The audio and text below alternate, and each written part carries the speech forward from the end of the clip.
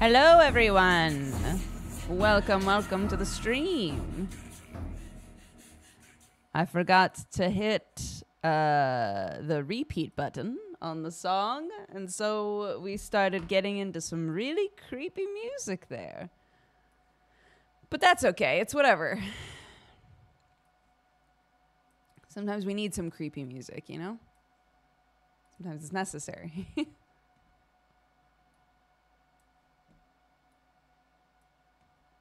Yeah, it's all Dark Tide music. It's very good. Foreshadowing for like things being creepy, maybe. Potentially. Creepy music ain't bad. That's what I'm saying. I'm gonna do this really fast. Anyway, welcome everybody. Hello. We're doing Geekenders today because I wound up having to cancel on Friday. I literally, right as I clicked start on my stream on Friday, I got a call that was not a fun call at all. And I was like, it's okay though. I can push through and still stream. I've just got to, do some stuff later in the day and then to like sort all of this out. And then the second that I sat down to try and like start, it's like, I can't. Never mind. I'm just not going to. So, yeah, that's why I vanished on Friday. But fortunately, Jules and Jesse were able to move everything to today.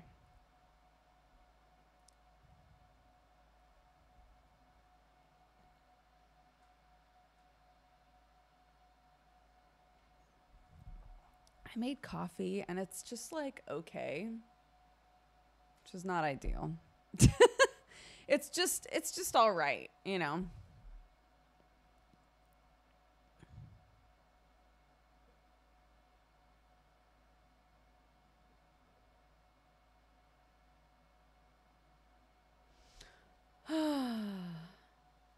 Anywho, happy Sunday to everyone. I've been trying to figure out what we should do next week because we're not doing Banishers anymore except once a week. Trying to figure out what we should move on to. I have zero interest in playing Rebirth on stream. My numbers have been really low with Banishers, which is fair because we've been playing that game for a while. And it's very story-based, and if you missed a little bit, you show up and you're like, what's going on? So that's fine. That's totally fair. Rebirth, people are getting terrible numbers with Rebirth. No, ma'am. So Helldivers, sure, but I can't get a group together for Helldivers unless it is like late night times. So that's not a like normal stream time sort of a thing.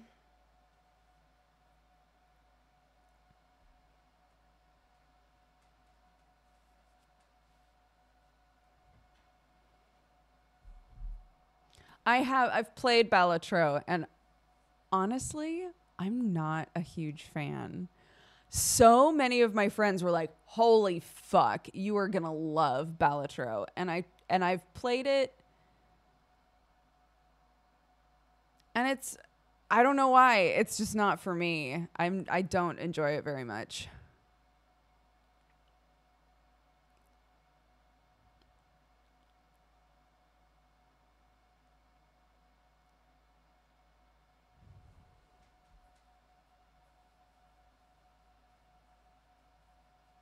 Which is so surprising to me because, like, so it might have even been in our Discord. Somebody posted a thing where the title was like,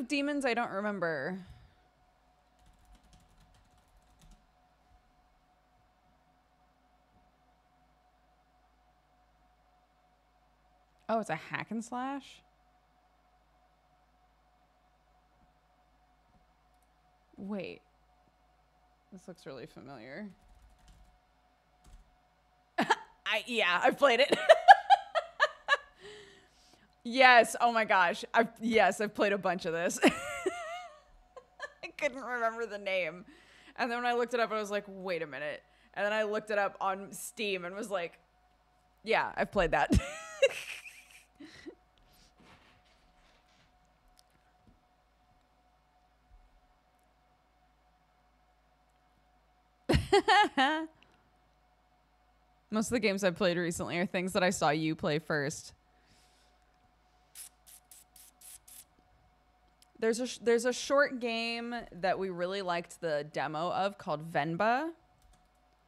I didn't realize that it came out. So that might be a nice game to play that would only take one stream, I think.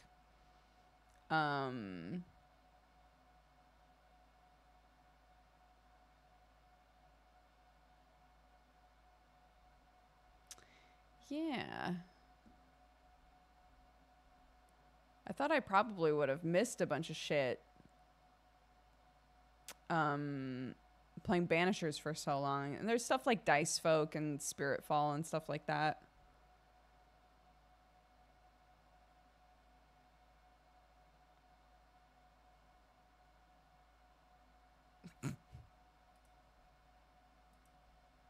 We've played Cocoon, yeah.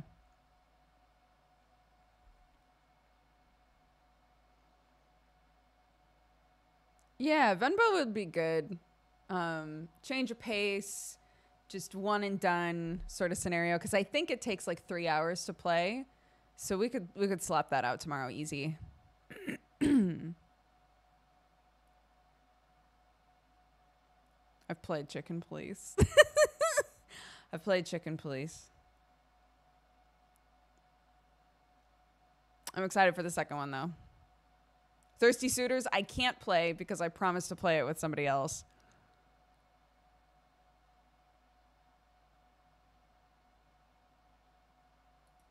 Bum bum bum bum bum bum bum bum bum bum bum bum bum bum bum bum. Just a quick 100-hour BG3 stream. In and out. In and out. 100-hour getting, you know?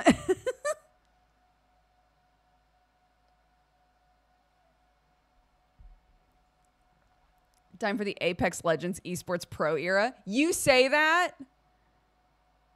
I got asked if I wanted to be in an Apex tournament. And I was like, depends.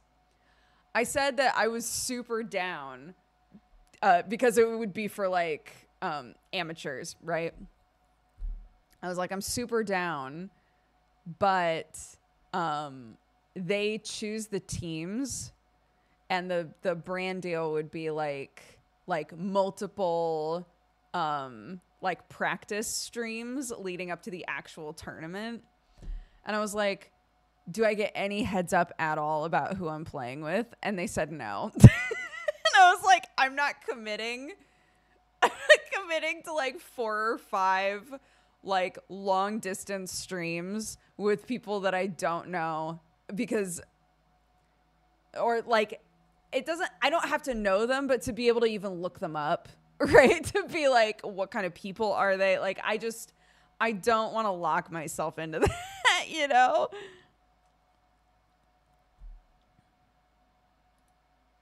How even is Apex these days? They've added a bunch of characters. I have a lot of fun with Apex every time I play it, to be totally honest. Hi, John.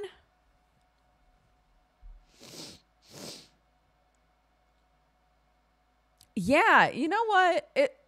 Apex started off really strong. I feel like it petered out a little bit, but still had like a consistent player base. They kept adding in like really good characters with good voice acting. It's just been like a consistency game with them, I feel like, and they're doing a big push right now to get people back into playing.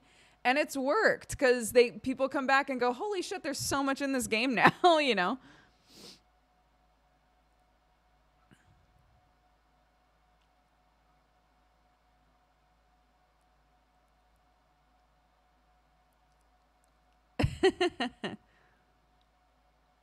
Bum bum bum bum bum bum bum bum.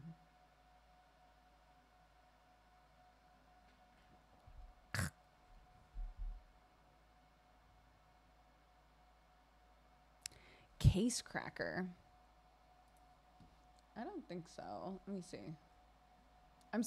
This is the problem, is I'm so bad at game names. Case cracker. Doesn't look like it.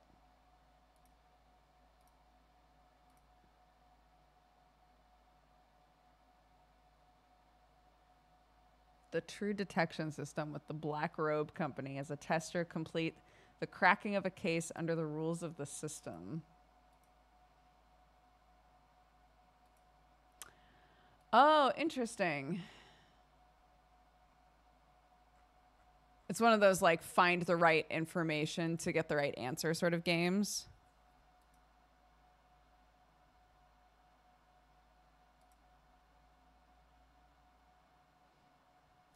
Yeah, that's a great question. I would say based on the amount of time that it takes us to play things typically and the attention span of all of us, 10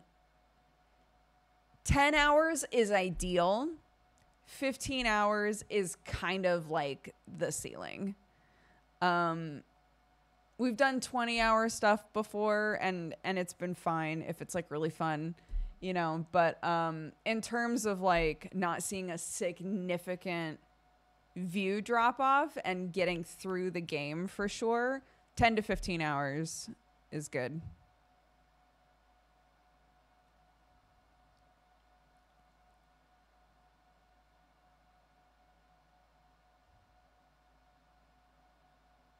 Oh my gosh, can I be honest with you? I hate Rocket League. I've never enjoyed that game. I had to play that game so many times on Friend Zone way back in the day. I had to play that game so many times on Friend Zone, and every time I was like, fuck, I'm so bad at this game.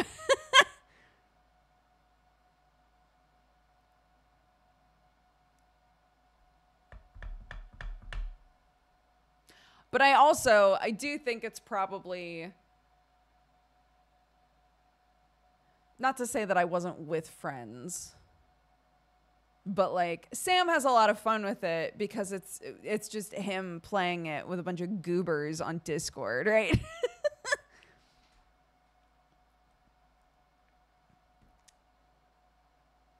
But yeah.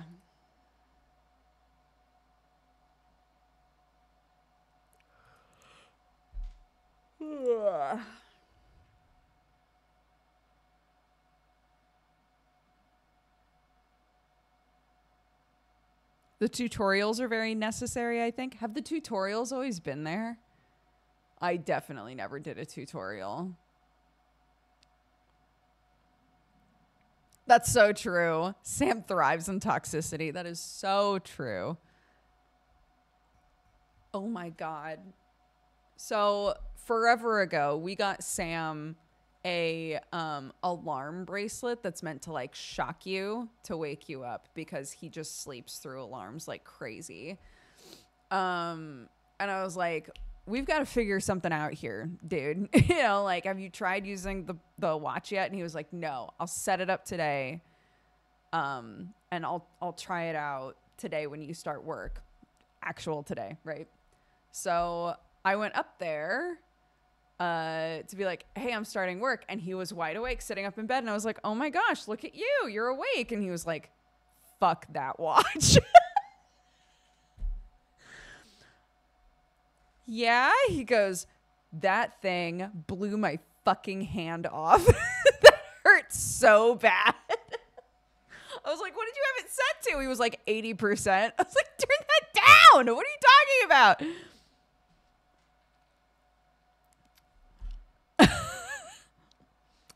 I got the idea of getting this watch from Tiri.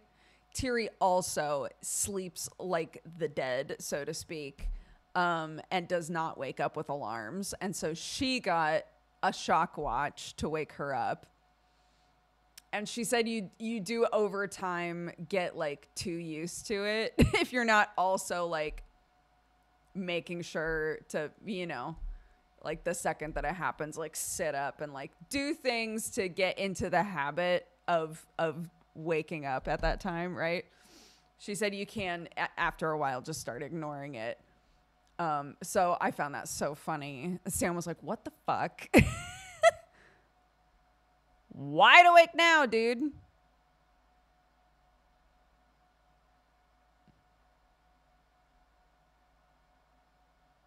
I like the idea of testing at 80% power with no idea what that means. Yeah. It's a Pavlok, yeah. They're not cheap, just so you know. Um but woke Sam up real fucking quick, dude.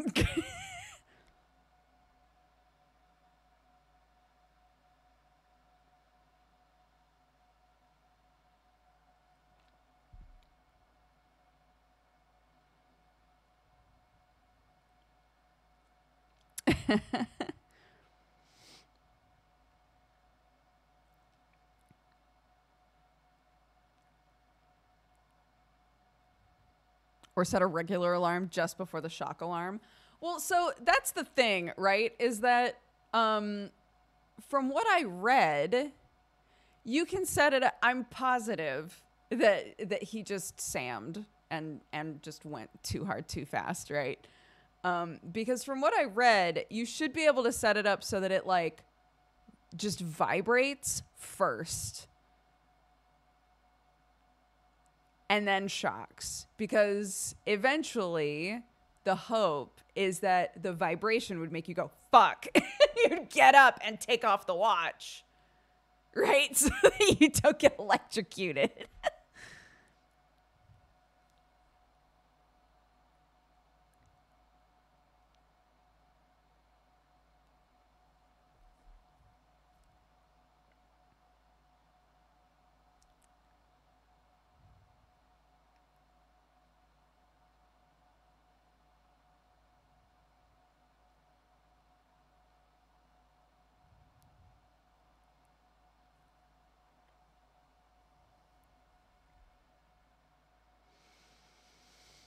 We've played World of Horror. We haven't played it since it released though.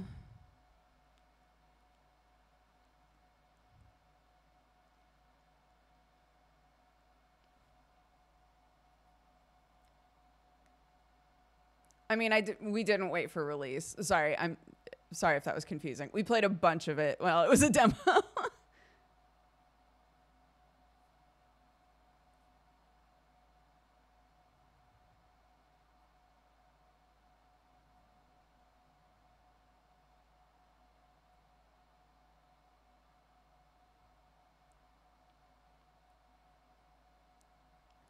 Bum bum bum bum bum bum bum bum bum bum bum bum bum bum bum.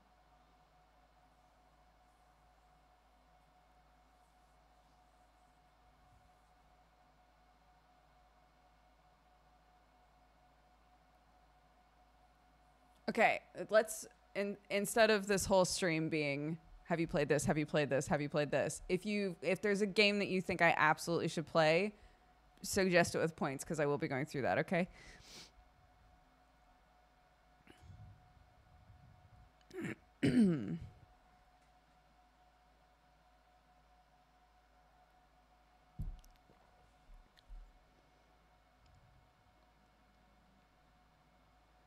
If you suggest something I've already played, I'll just give your points back. It's no sweat.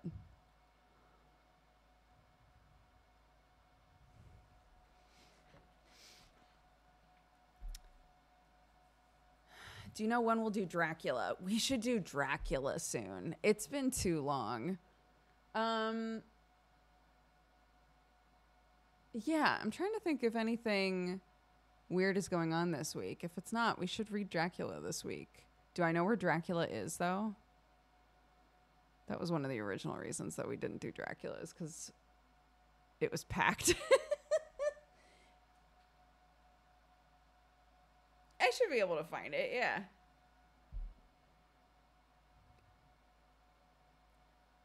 I will not be playing Grandia again, yeah, no.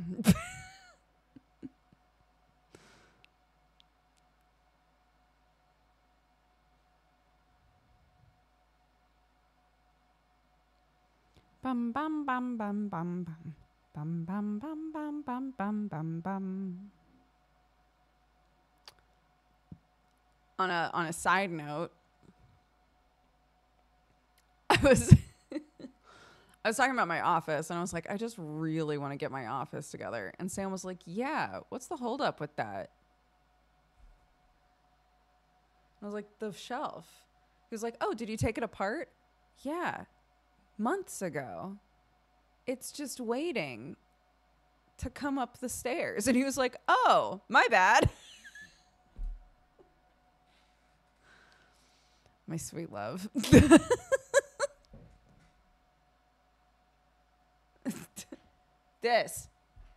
This.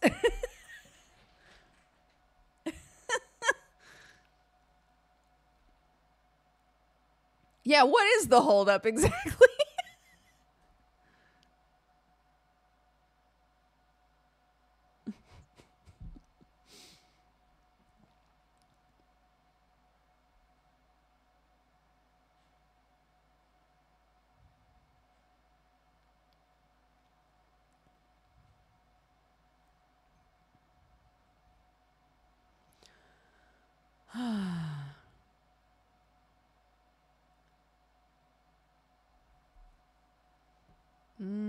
Okay. Time to start giving points back. Minesweeper, get out of here.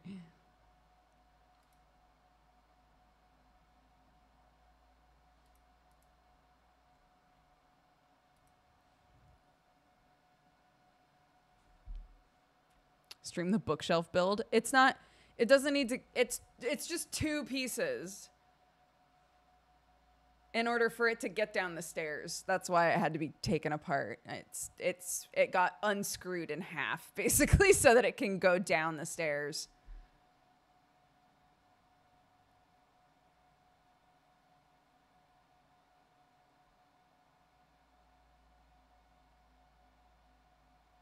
I was talking with Sam about we talked a lot last night. It was a very nice date night.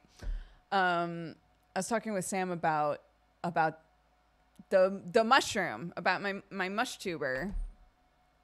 And I was like, yeah, I think it's going to be a really long time before like that design and the model gets done and stuff. And he was like, I mean, because I had talked with Summer, and Summer was like, I know lots of people that do just like tiny goofy models, right? Which if you ever watch Summer, you know is truth. They're like, yeah, you should just get like a tiny thing done until the big thing is done. And so Sam was like, yeah, who cares? Just have like a tiny weird mushroom thing made, and then you can like actually debut the big cool mushroom thing. I was like, that's fair. They don't necessarily have to look the same.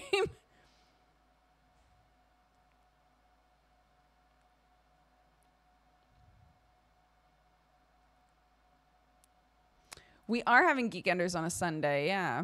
I saw a few people like, why isn't a Geekenders episode up on Jesse's channel? Yeah. What's that all about?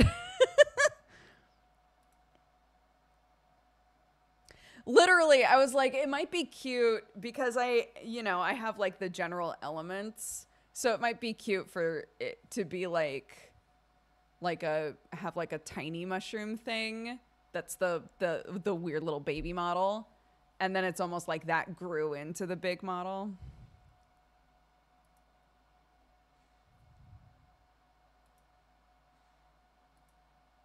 What did happen?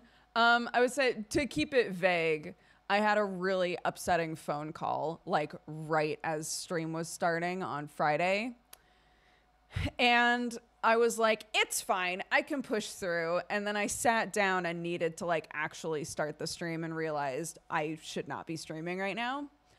And knew that there was some stuff that I needed to take care of relating to that call around the time of Geekenders. So I messaged both of them being like, I'm so sorry. Can we do this at another time? Unfortunately, both Jules and Jesse were free today at the same time. So there you go.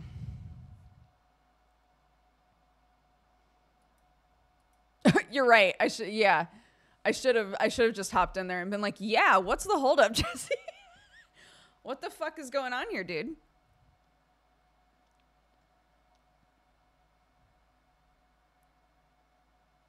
Yeah, I mean, it's just private family stuff. We're working on it. It's okay.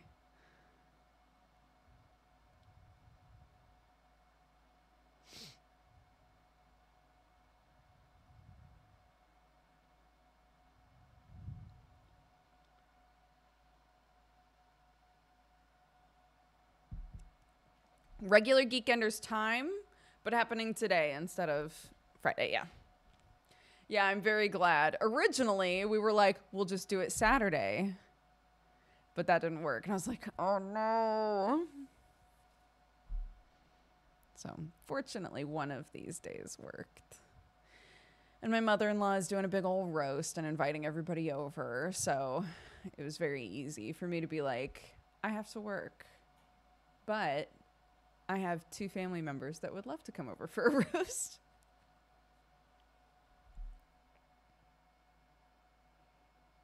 I was wondering if you were the same person as Leah Maria.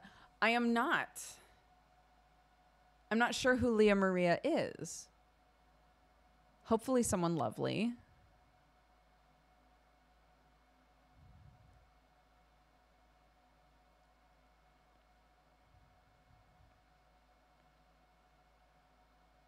You say, oh, like they're not. I'm going to hold strong and say that they're a nice, lovely person. Fingers crossed. Glad that's cleared up. Sure.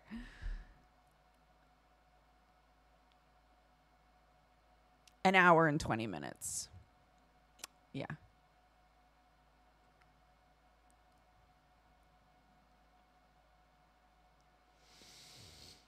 I was curious what your plan was for rescheduling. When you said you had guests booked until May. Yeah. Into May now. Yeah, it makes it hard because we can't. I mean, it's good. It's good to have people booked in and ready to go. But it's not good if you have to cancel.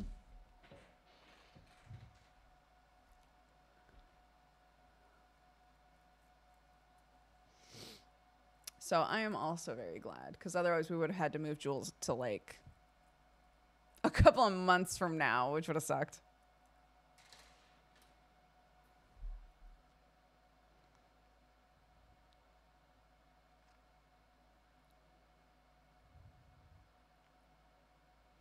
Any suggestions for hats or headwear for someone who's self-conscious and doesn't like their haircut right now? Oh, interesting. I'm I don't know if you can tell, I love a beanie. And I feel like it's easy to think that just any beanie should do. But not all beanies are created equal, dude. And especially if you're trying to like wear something to make you feel a bit more like comfy and protected, you know? You want something thick and you want something that isn't tight. The reason I wear this hat all the time is because it's really loose and it's really thick and it's great. And I feel very like, you know, it just plops on, and I love that. Look for something that doesn't feel like constricting on your head, because a lot of them do for some reason. I don't know how much hair you're dealing with, but also depending on where you live, you might be able to find or rock like one of those longer beanies and do like this sort of a thing. Hold on, we can sort of replicate it and do like this kind of action, you know? So it depends, but it has to feel like thick and like it's protecting you, you know?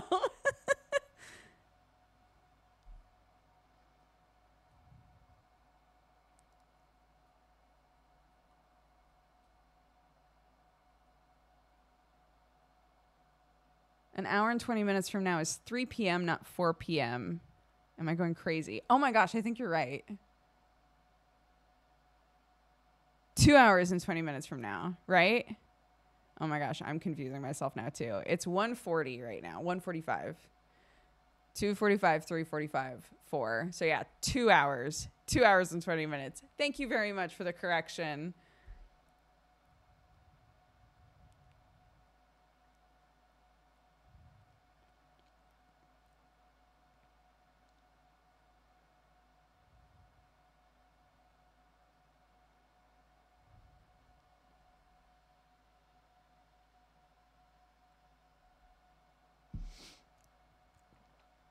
I was not expecting beanie talk today. You know, my love of beanies, I guess, has become enough of a thing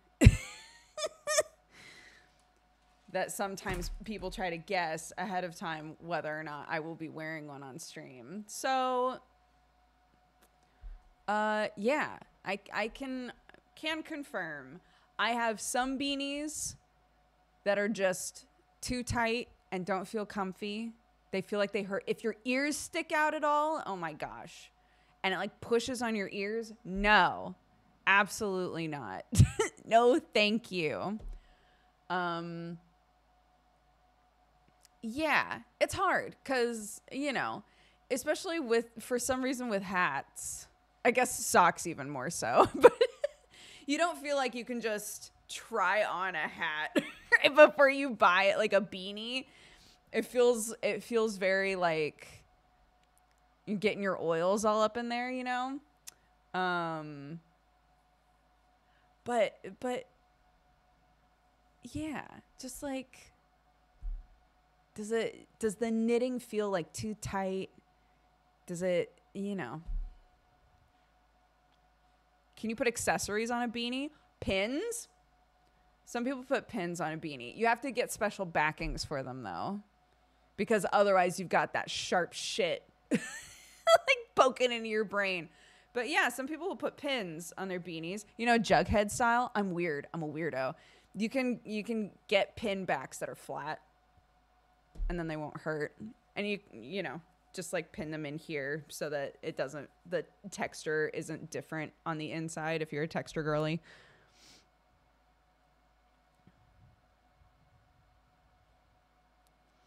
Jen said you should design your own beanies and call them coffee beanies. That's so good.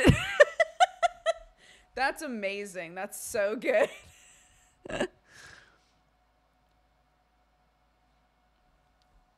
Is that floor coffee back there? It sure is. This guy? This guy? Oh, my little fancy pants light isn't on. Oh well.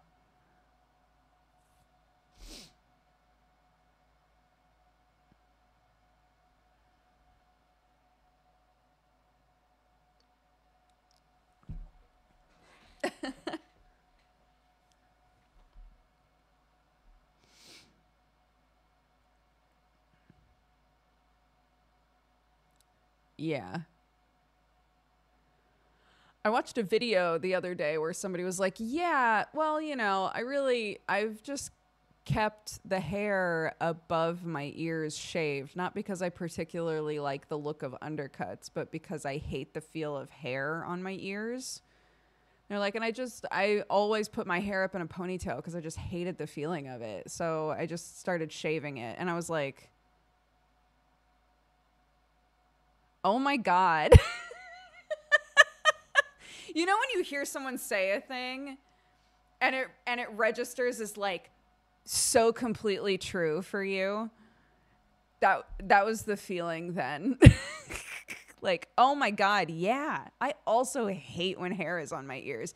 It's why even when my hair is down, you'll probably, you don't care about this as much as I do, but like, imagine, if you will, my hair is down and doing this, right? I will pretty much always tuck my hair behind my ears so that it's not touching my ears. And it used to drive my parents crazy because they'd be like, stop fucking with your hair. But I just hated it. And now I notice, the reason that I'm really glad that I had to come to Jesus about that, this was literally like a week ago. The reason I'm really glad is because I do that to Clark. And I didn't realize it. And I'm so glad I realized, because she'll just be minding her own business and we'll be talking and I'll reach over and tuck her hair behind her ear. And she's like, stop that. And I do it without thinking about it. And so after I watched that and I was thinking about it, I immediately was like, Clark, I want you to know, I'm so sorry that I always tuck your hair behind your ears. I think it's because I hate how it feels to have hair on my ears. And sometimes when I see your hair like all over the place, I think, oh my gosh, she must be so uncomfortable. But I'm realizing maybe you don't care. And she was like, I don't care. It's like, okay. I was totally putting a feeling on you that didn't exist for you. And I'm so sorry about that.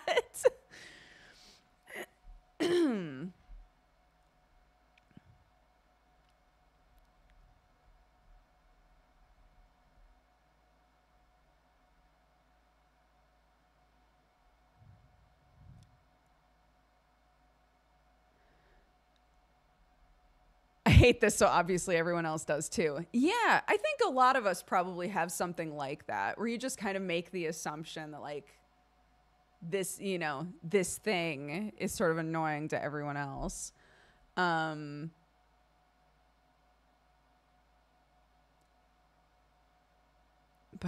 it's not. It's like my dad is 100% a texture person. And I have so many memories of us getting clothes and my dad immediately cutting the tags out of absolutely everything. And the day that Hanes is his brand, the day that Hanes started just printing the tag information instead of putting a tag in the shirt, my dad was like, holy shit, my life is different now, right? And my mom and I would be like, it's so much work. It's not actually so much work, but just like the attention to detail there of like, it has to be cut a very specific way. I don't want to be able to feel the tag at all, you know? And tags have never bothered me. Not really. It's not something that I notice very much unless it's a particularly annoying tag. So potentially for my dad, when he like sees tags sticking out of clothes and stuff, there's probably a feeling deep in his heart, not to tuck it back in, but to cut it off.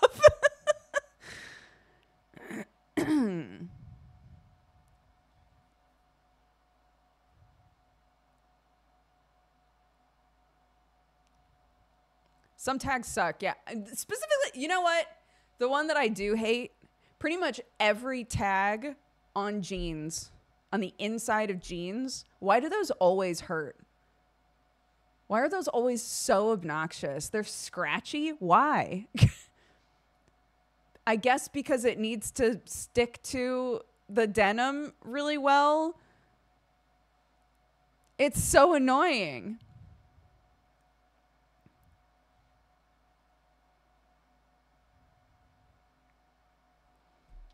Primark top tags are long and crunchy. Crunchy's a good word. Crunchy's a good word for it, dude. Sorry. I cut a lot of tags off for Clark. Clark complains about tags a lot, which again, grew up with, very used to. But when you're a grown-ass man, you don't need to know what's on that tag. Not really. I guess if you really care about laundry, but like if you're my dad and you have 30 of the exact same t-shirt, 20 of the exact same pair of sweatpants, and you ain't growing anymore, you don't need to know what's on the tag, right?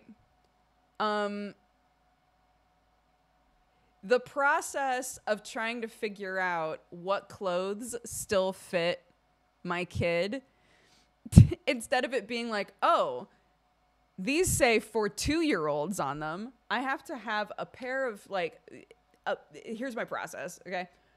I grab a pair of trousers that I know still fit her really well, lay them down, And then every pair that I pull out to try and figure out, like, do we need to get rid of this or not? I lay them on top and go, what's the leg length here? What's the leg length difference?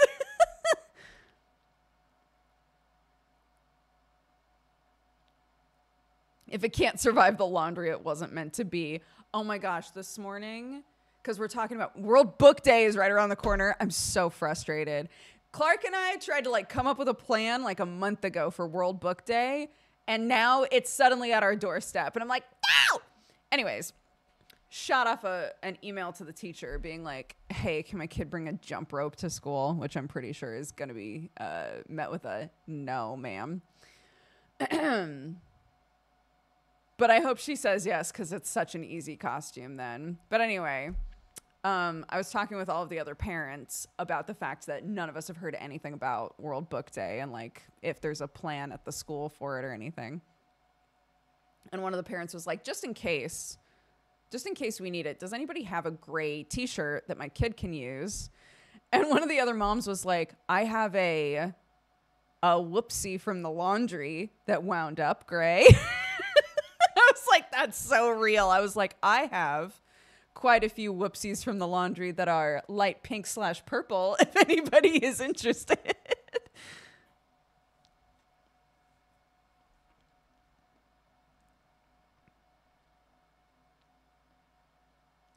I have pitched this so many times. Yeah.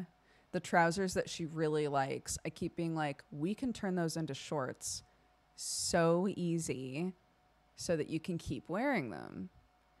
She would rather that the trousers vanish forever than we like hurt the trousers. And I'm so determined. I think I need to do it with a pair that she doesn't care about first.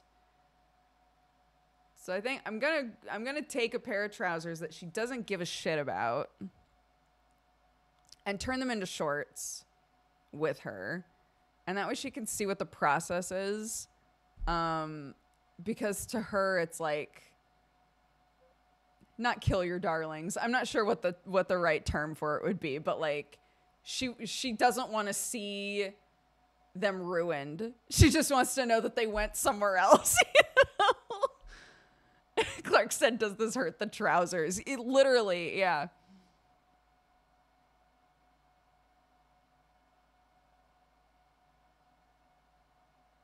Yeah, that's also so true.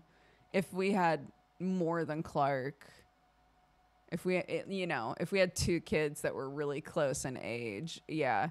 I know I have so many parent friends that have said, like, I reached a point where everybody wears the same socks. Everybody's got the same socks. They're a little big on one person. That's fine. I don't care. Everybody's got the same white socks, and we all share. We make sure that some people got some people got the other.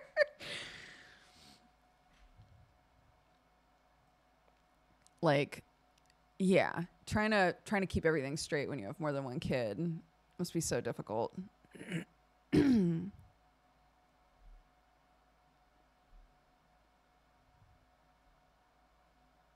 My husband and I do that with socks. So do my husband and I. We share socks. Because at a certain point, I realized that my socks, these like dainty foot socks that I kept buying, I hate them. But you know what I love? The socks that are intended for like size 10 to 13 feet. I don't know why. They're not made for me. But they're way more comfortable. So I just got us like 20 something pairs of those. And we share. He got himself some really nice socks before he went to Japan. I don't touch those. Yeah, for example, Sam wears a size 13. And in England, I wear a size 4.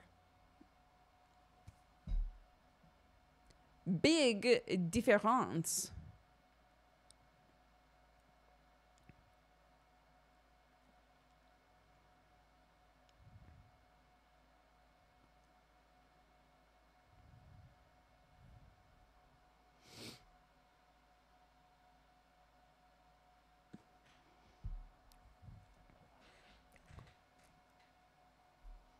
I'm a size 13 foot. It's so hard finding nice trainers in the UK. Yeah. Yeah. Sam and I, a while back, went to like 4 different stores that were like sneaker stores to be like, hey, what do you have in a size 13? And 2 of the places didn't have anything in a 13, which was so surprising to me.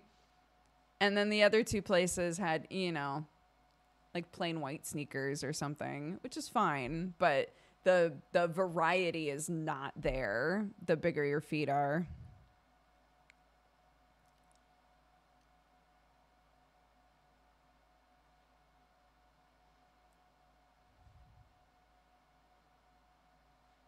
Where does the rest go? So imagine, if you will, I'm not going to bring my foot up here because it's not necessary. Imagine that this is a foot. Imagine that this is Sam's foot, right? And the heel is actually on the heel. Now imagine that it's my foot and the heel is all the way up here. I don't give a shit. I'll pull that thing all the way up. I don't care where the heel winds up. It's fine. All I wear are boots. So at the end of the day, it all gets squished up against my leg anyway. I'm not too concerned about it.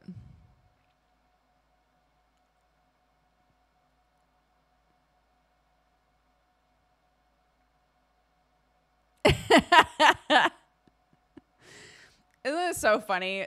People can be so particular about one thing and not particular at all about another thing. I talk a lot about how overloaded I get with noise. I cannot be in a room where there's like 2 different sounds happening. If they're competing sounds, right? If like the TV is on and Sam is also watching a thing on his phone, absolutely not. Like immediately it makes me angry. Like just like anxious, you know? And I've been that way for a very long time. And it's very funny to me that I can be so sensitive noise-wise and really not sensitive at all touch-wise.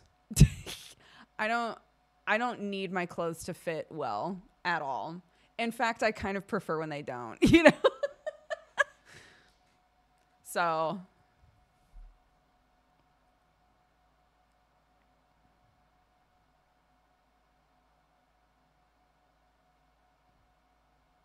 what about trainers? I don't wear them. Okay. These boys, these guys, we're quite a few years in on these boys. I wear them almost every day. I have another really cheap pair that are kind of the same shape but are black. And they are falling apart. Every time I go outside in them, my whole sock is wet. So I need to do something about that. This is basically this or higher. This is what I wear. Sneakers and I, we had our time, and it's not right now. So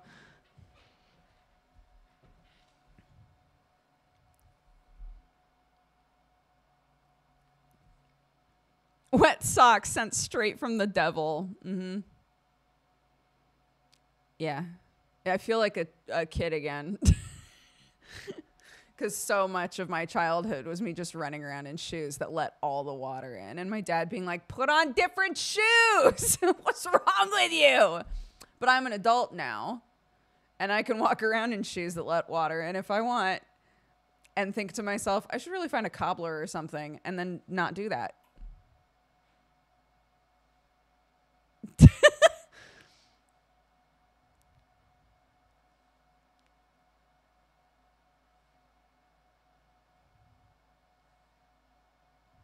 As is my right.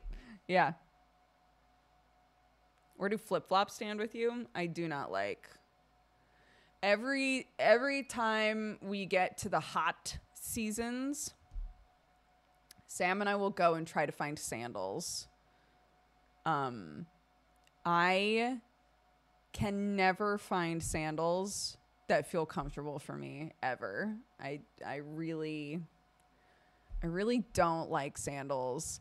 And I've joked a few times about just pulling a Steve, my dad, because my dad went through a really long, are you ready?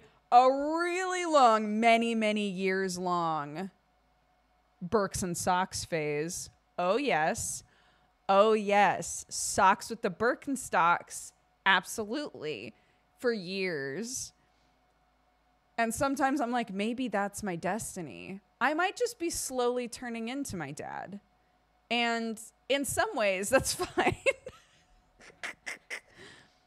I do have Crocs. Sam got me Crocs for my birthday. I have not worn them in a while because it's wet and freezing.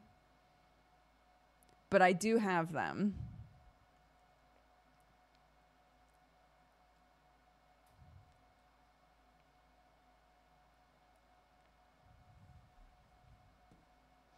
An ad break.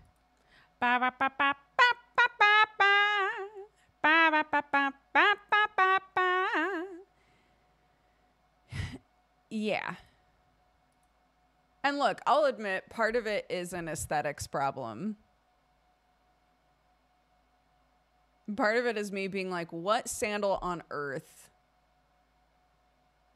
looks right with the shit I wear? None, maybe.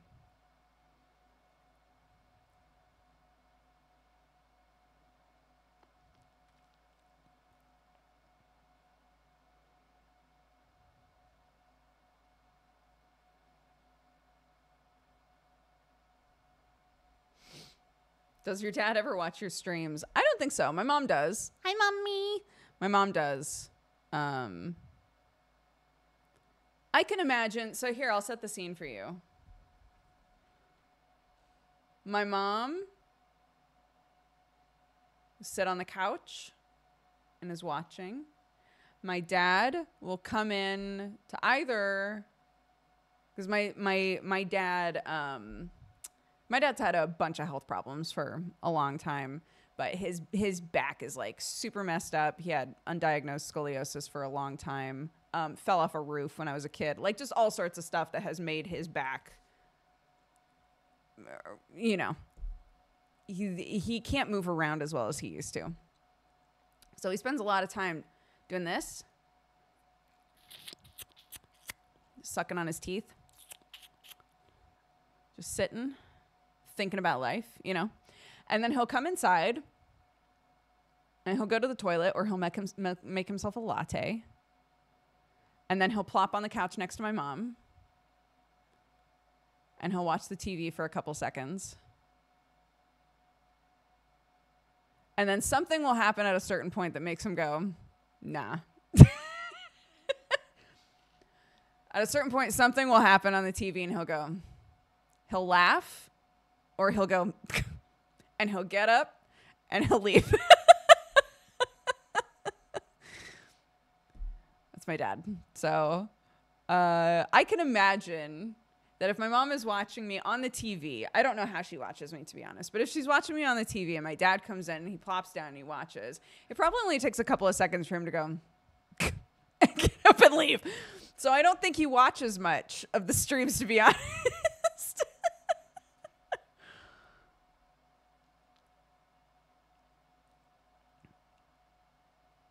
Where does he go next? He goes back outside and sits in his little rolly chair and does this again. And if they're in the desert, my parents live in the desert in California for a couple months out of the year. Snowbirds, is that what that's called? It's really nice for their arthritis and stuff. They've got a tiny little place out there. So he'll sit down in his little rolly chair, and maybe the garage door will be up. It depends on whether or not he wants people to say hello to him. So if he wants people to say hello, if he wants to, like, you know, squint at people as they walk by and get some goss, he'll leave the door open and he'll sit there, suck at his teeth, and watch people walk by. And if the door's open, everyone stops to say hi to him, which I love, because my dad spent my entire childhood being like, I hate people. I hate spending time with people. I hate talking to people that aren't my family. I have no desire. I could spend years by myself and be totally fine, right? And now, we're at ad time. And now, a couple of months out of the year, he gets like all the social bombing that he needs and then is like, bye. Goes back to his little farm in the middle of the woods and doesn't talk to nobody for months. It's amazing. I know. People really like talking to him because the area, it's like a little cul-de-sac that is entirely old people. It's very cute. And they all, you know, some of them play pickleball. Some of them play pickleball every day. And they come by and they walk their little dogs and stuff. And they, hey, Steve. It's so cute to me after watching my dad be so antisocial for like, you know, 28, 29 years of my life. For him to now have like a place that he goes for a couple months out of the year where everybody's like, Steve is so sweet, isn't he? And I'm like, he is. I'm shocked that anyone else knows that though.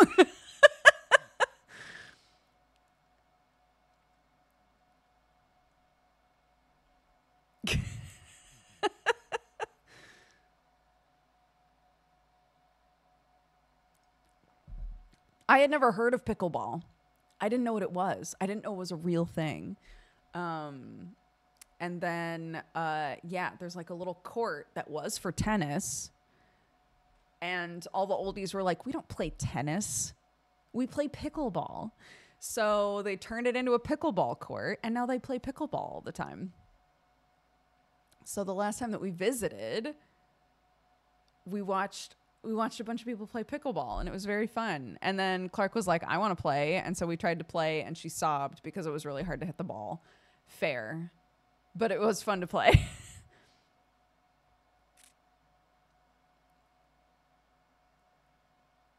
Yeah. And then we came back here and Clark was like, I want to keep playing pickleball. Okay. And some of you might remember I came on stream and was like, nobody in England plays pickleball. It's not much of a thing here. And I guess there was like a hot second where people played pickleball here. And then they were like, no, this is not for us.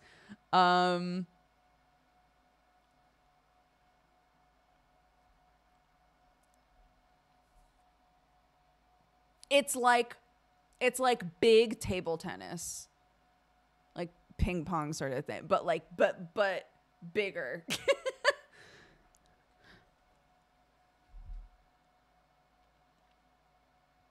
So you have a big paddle.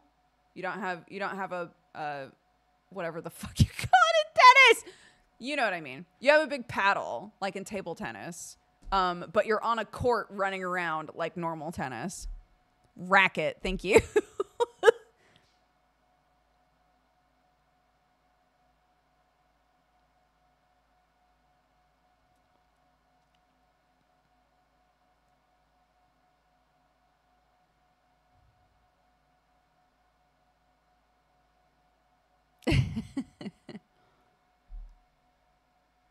Yeah, it's cute.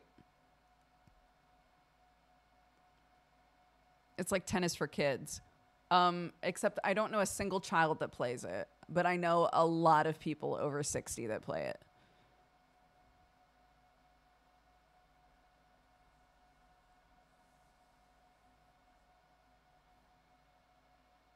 You know one child that plays it. She doesn't, though.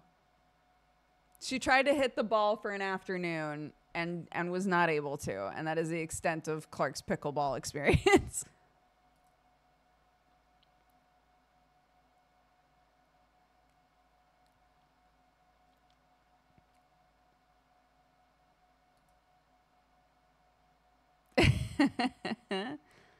I'm curious about your guest list for Geekenders. Are all of the guests friends of you and Jesse? I mean, it's a combination of like friends, and currently, you know, we're slowly doing this. So at the very start of it, it was like, let's just reach out to friends, right? And now it's turning into, okay, let's reach out to like people that we are adjacent to, but we don't spend a lot of time with. I'm looking at the list now. Yeah, I feel like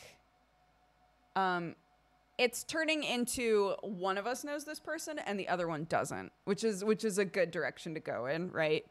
And then we can start doing more like what TB used to do, which is just like cold reaching out to people and being like, hi, do you want to be on our podcast? So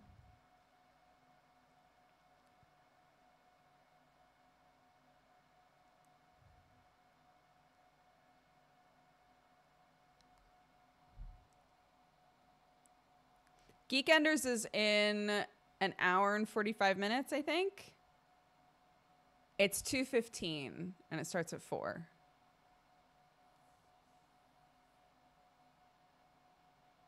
Yeah, we already, again, not to like tout numbers, but not only were we on co-optional for years, but we've both been YouTubing / streaming for more than 10 years, right? So we know a lot of people.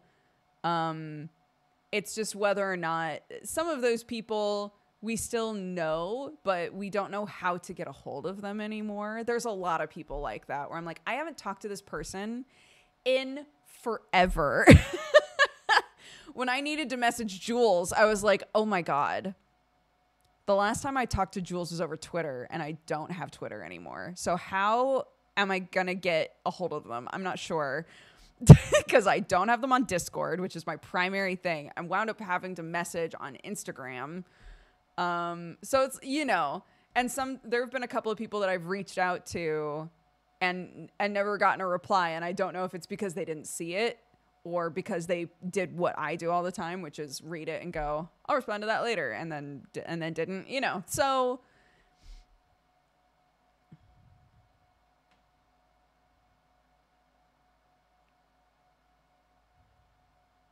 I'm now following Ashley Roboto because of Geekenders. I'm so glad. Ashley's lovely. Blastrati, thank you so much for subscribing. Welcome to the Cat Gang. I hope you're having a great day.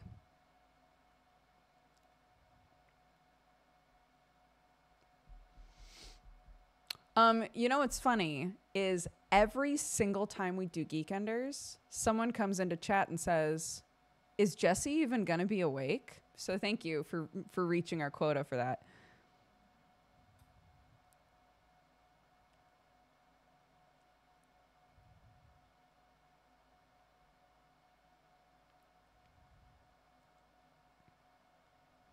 I'm doing my part. Wipes tears.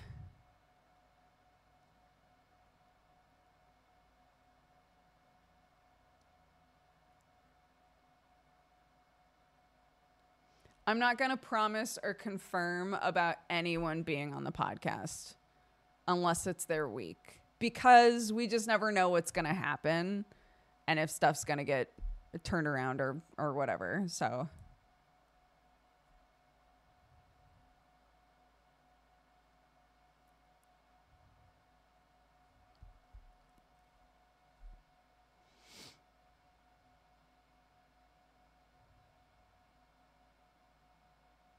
everyone gets on the podcast eventually if it runs long enough. Yeah. I think last week somebody was like, how long do you guys plan on doing this podcast? It's not like a story base. It's not like the Who Shit at My Wedding podcast, which is real. It's not a podcast that has like a this is the mystery, and when the mystery's done, the podcast is done, right? Like it doesn't have an ending, really. It's just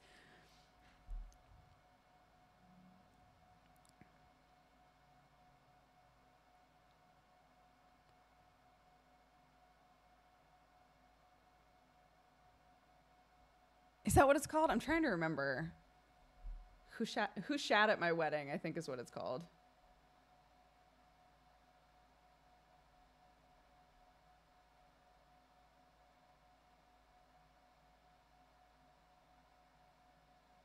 Who shat on the floor at my wedding? That's what it's called. It's very good.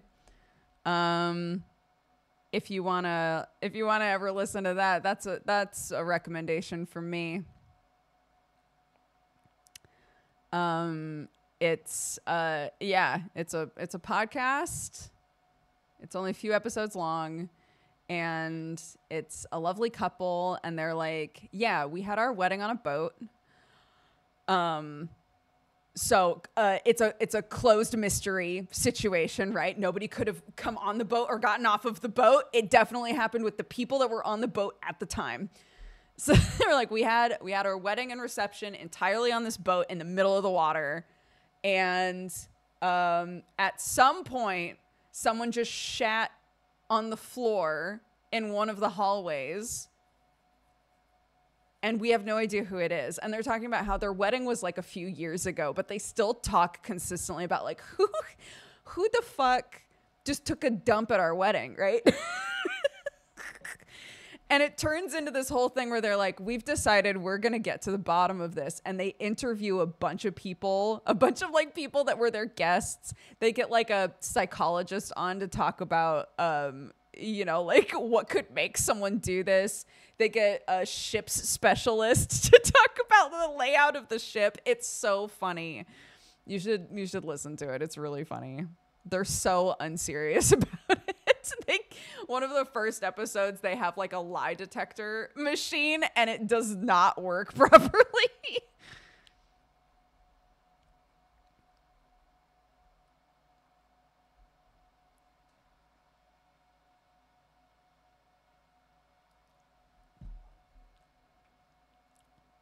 Yeah, there's really good characters involved, so to speak. There's the person that was invited but was like an ex of one of the two people, and they're like, was this about the fact that we dated? And he's like, what? They have the person who hung out next to the toilets for way too long, and everybody was like, yeah, why was he next to the toilet for so long? Bring him on for an interview. It's amazing.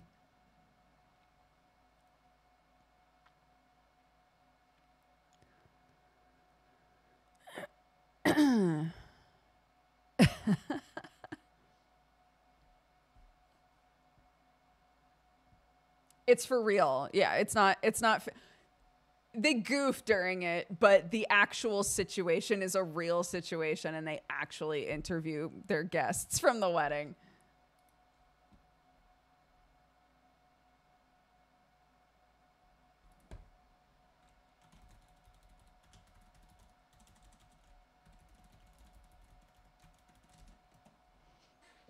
Sorry, someone sent me a picture of a dog, so I was contractually obligated to in all caps respond with, "Oh my God, pooper!" So thank you for your patience. It's a podcast called Who Shat on the Floor at My Wedding? Our wedding? Wait a sec. Who shat on the floor at my wedding? The tags are society, true crime, and comedy. Society we truly do live in a society where a person would shit on the floor at your wedding.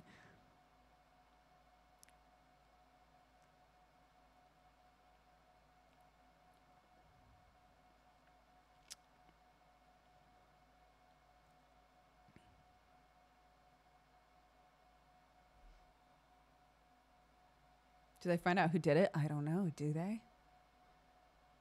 It's worth a listen anyway, regardless.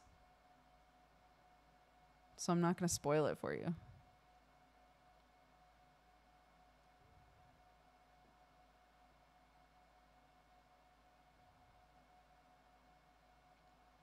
Yeah, society shit on the floor, actually. The patriarchy shit on the floor at the wedding.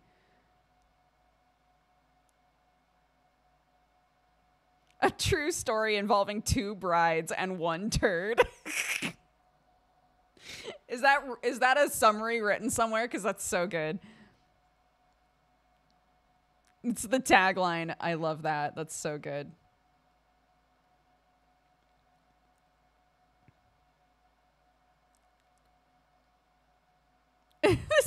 a Disco Elysium side quest. It's great. Yeah. Anyway, you're welcome for that. Next time you're bored, throw that sweet number on, you know.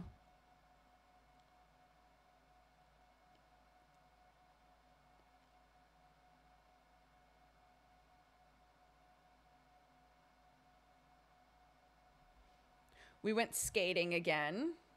We tried to come up with a plan. So, as a brief explanation for anybody who missed the skating of last week, we went to a roller skating thing and it was awesome, super fun, tons of people, which I was not expecting, because my kid is really into roller skating and roller skates all over the house. So we found a thing to go to, and it was very fun.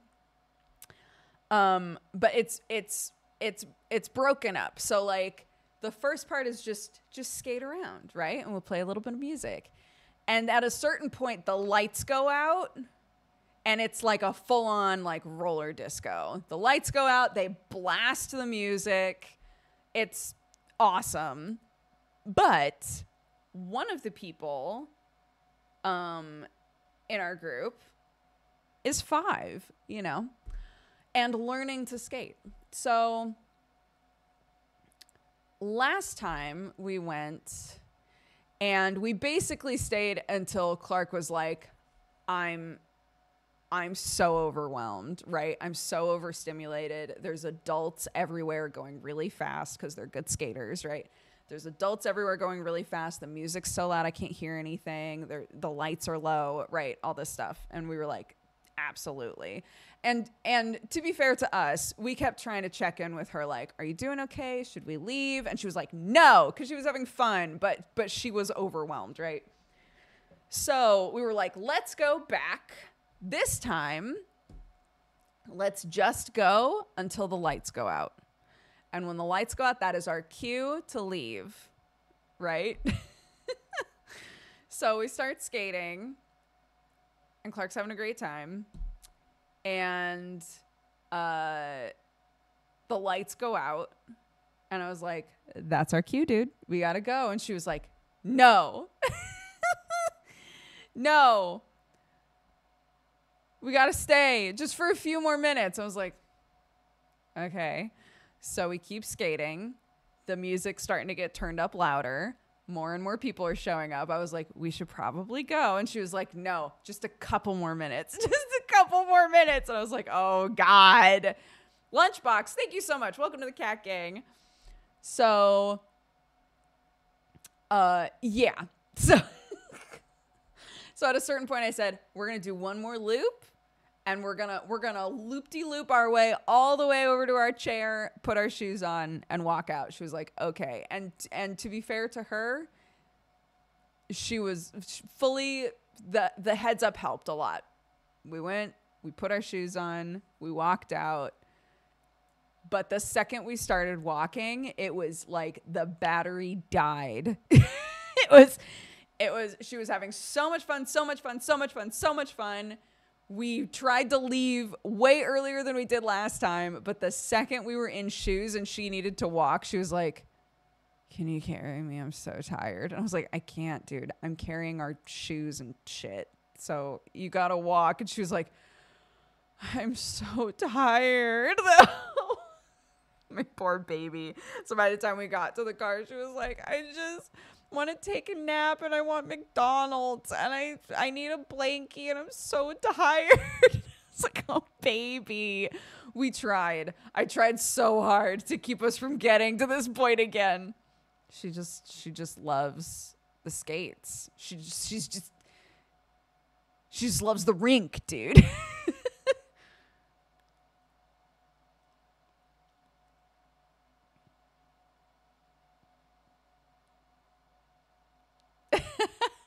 Yeah. The children, they yearn for the rink. It's true. It's true.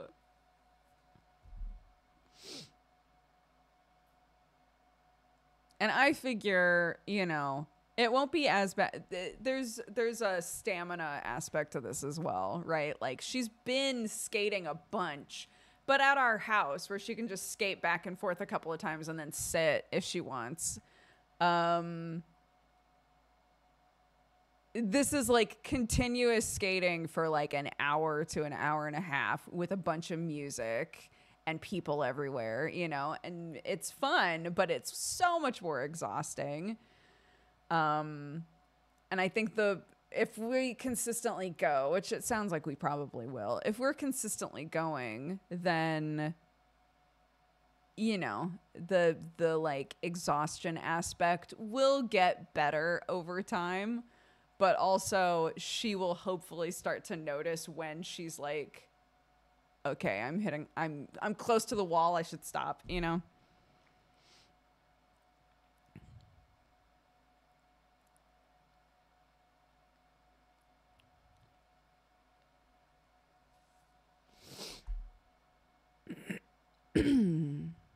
She's never been ice skating, no.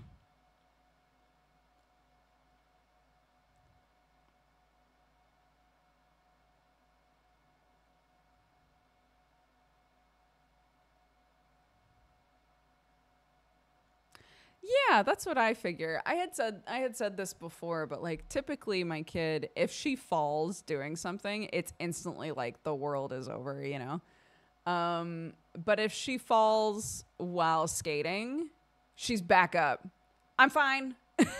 You know, having fun, doing something that's really fun makes such a huge difference. There is no wall, only a door I haven't made yet. I kind of love that.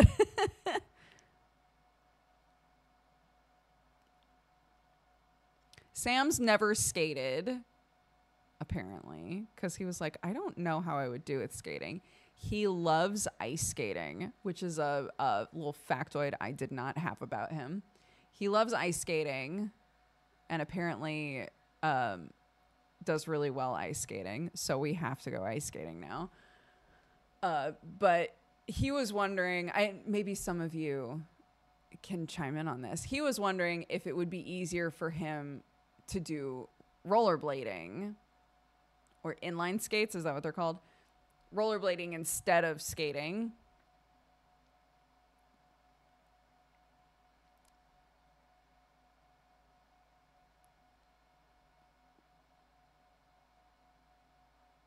Definitely inline. Okay.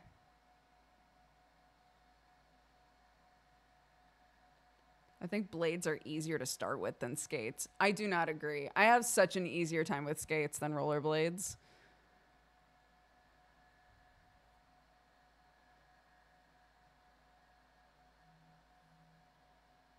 I fell constantly when I was trying to learn how to rollerblade.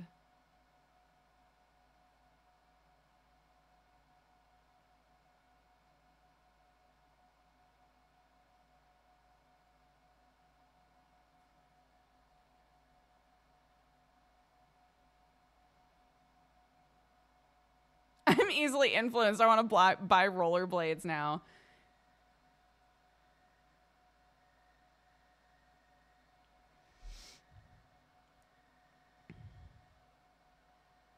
Yeah, I figure it's like knitting and crocheting, you know. Both have the potential to be easier for someone.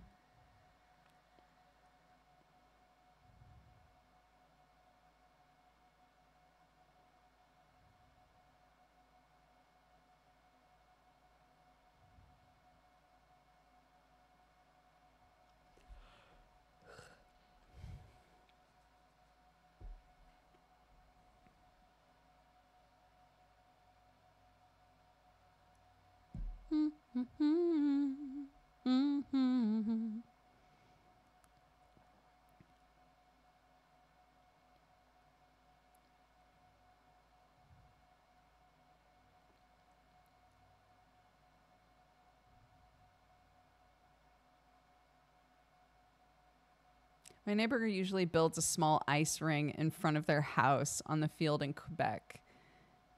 the feeling of ice skates and inline skates is very different. I would rather ice skate IMO.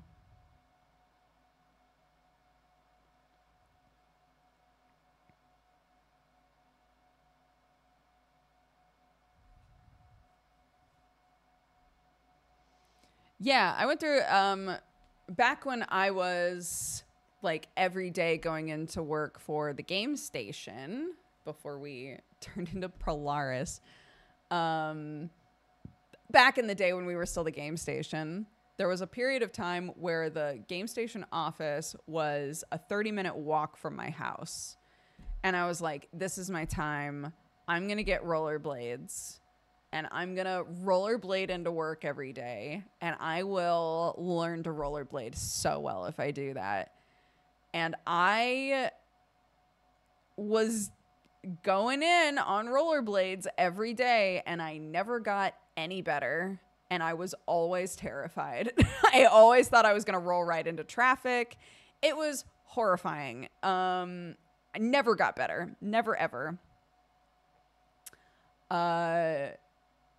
I have done better after just a couple days of skating with Clark than I ever did on rollerblades. So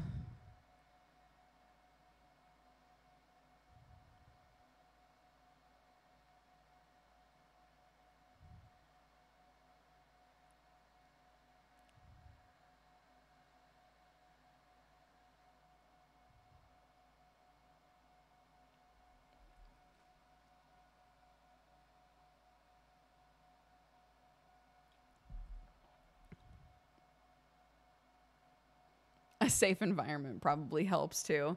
Yeah.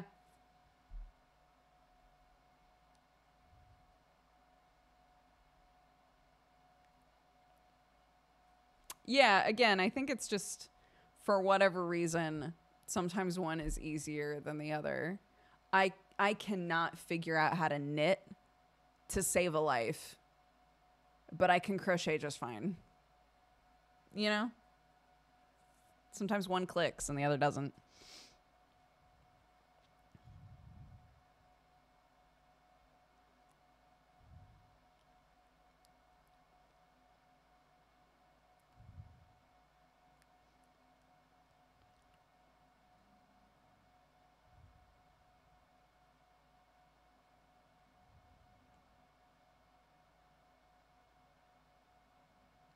That's true. I can knit, but I can't for the life of me get crochet. Like, what? What is that about?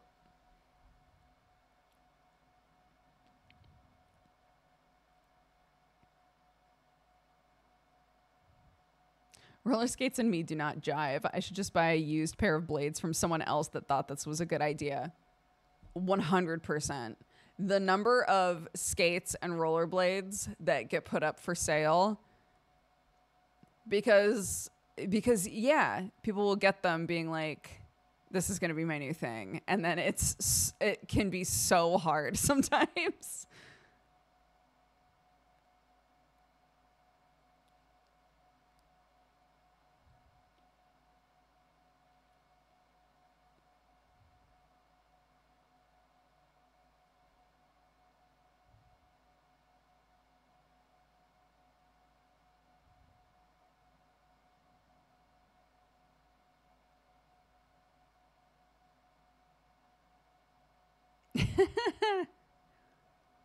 You are not late for Geekenders. No,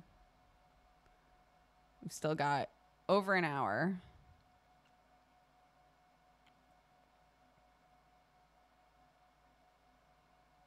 My wife adored crochet, but always struggled with knitting.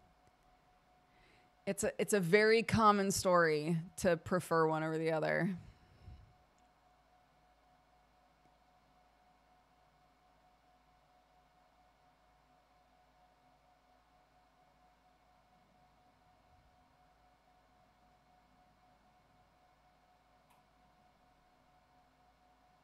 $41 months. Thank you so much for the resub, Bericato. I hope you're doing good.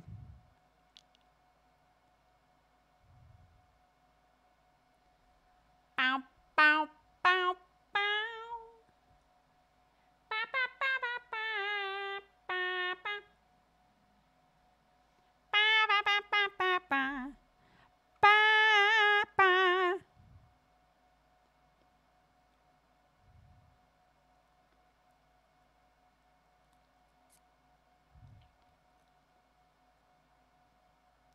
My sister recently began crocheting rugs. I'm amazed how quickly she learned. There are a couple of different like rug tufting techniques and things like that that I've wanted to take the time to learn. And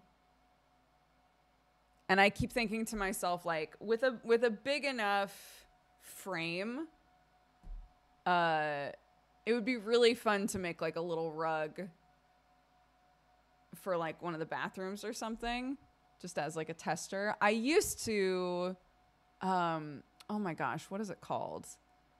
When you have like a webbing and you have this like little tool that you put small pieces of yarn through. What is that called?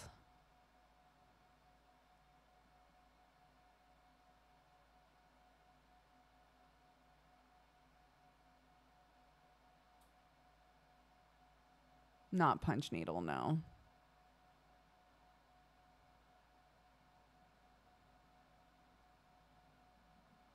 No. Latch hook. Thank you so much. I knew somebody would say it eventually.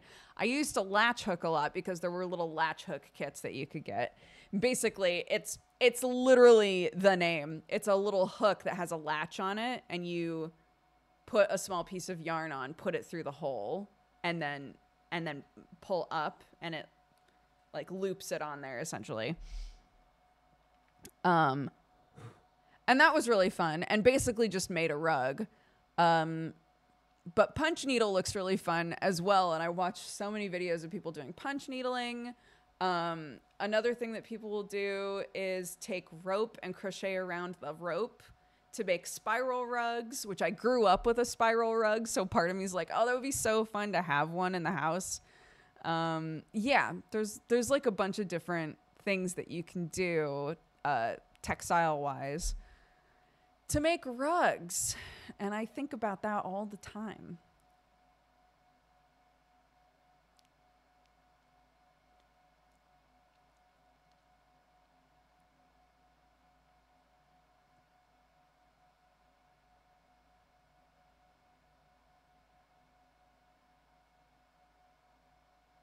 I use a latch hook to pick up dropped stitches in knitting. Oh, cool.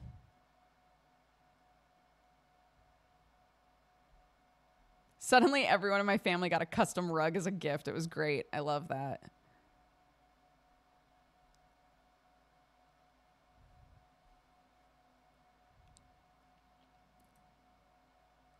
A punch needle is basically like, it's a tool that yarn goes through. So the part that you're holding onto, it goes all the way through down to like a pointy tip, basically.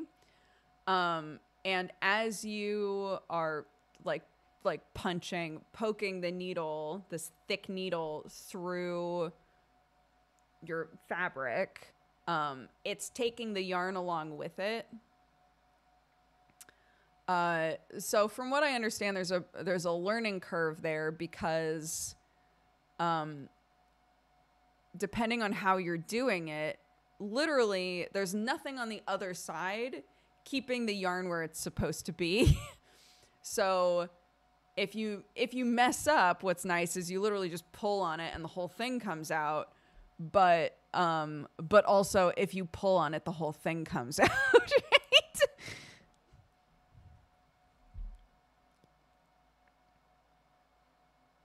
I don't have one here or any way to show you. But if you look up punch needling, you can watch a video of someone doing it. Easy peasy.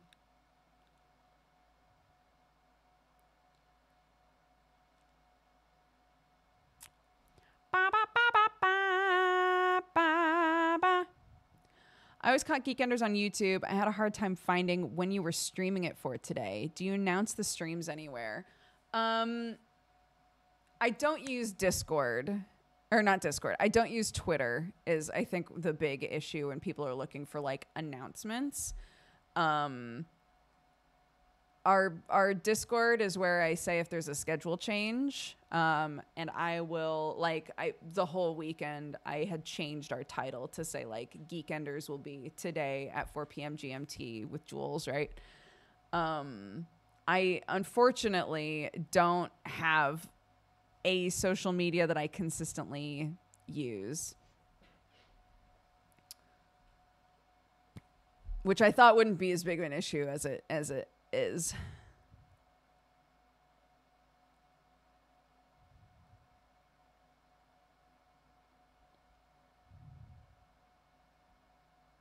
But yeah, typically Geekenders is on Fridays at the same time. Fridays, 4 p.m. GMT, 8 a.m. Pacific time. We moved it because of some personal stuff that I had going on, and so we rescheduled. Unfortunately, today at the same time worked for everybody.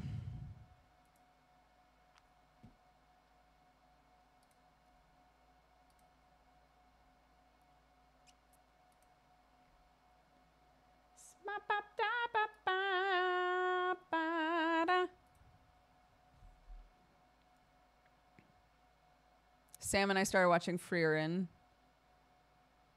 I had said that both of us had watched like a couple of episodes. It turns out I thought I had watched more than I had because the Freerin episodes are like 2 stories in one episode. It's that sort of a thing where like each story is like 10 to 15 minutes ish. So I thought I had watched more than I had. And then Sam was like, cool. So that's as much as we've watched. And now we're on episode 3. And I was like, no, that's not what just happened. He was like, yeah, we only watched 2 episodes. No way. No. What do you mean? What about all this shit that was going on? And he was like, yeah, I promise you. And literally had to show me the episode title because I didn't believe him. So anyway, yeah, Freerin's very good. I like it a lot. We've seen, I think we've seen a few episodes now. I'm second guessing it currently, but we've at least seen 4.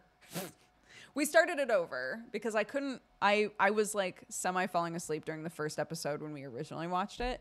So we've seen definitely the first 4, at least maybe 5, but I can't guarantee, to be honest, because again, I'm getting confused about how many episodes we've watched because I can think of way more stories than that have happened, you know?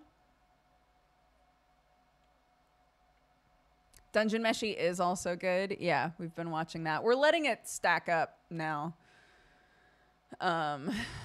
Because neither of us really like the watch one episode and then wait until next week to watch more thing. We like to let them stack up if possible. Unfortunately, we have a lot of Freerin that's stacked up. But like Zero Leveling and Dungeon Meshi and those sorts of things, we're letting sit for a while.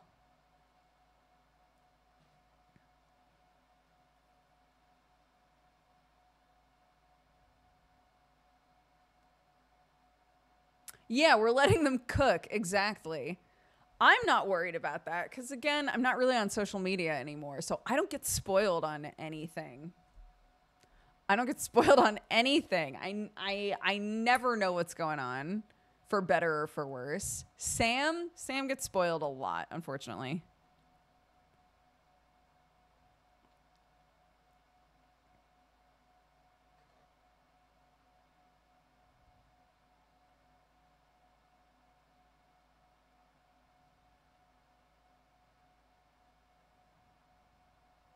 Why does it have a German title? Why does what have a German title? I'm on the One Piece grind with my girlfriend. Oh my goodness. Oh, Freerin? I didn't even know that was a German word. No idea. It's the name of the main character.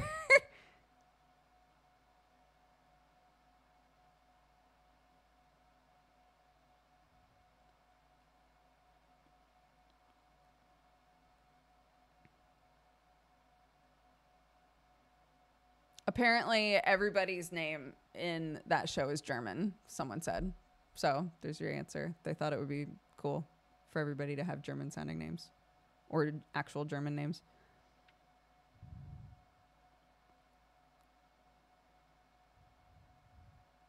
Frieren, to pitch it for you, Frieren is great. It's the very first episode is the end of a 10-year long adventure with an elven mage named Frieren and her buddies that she's been adventuring with for 10 years. And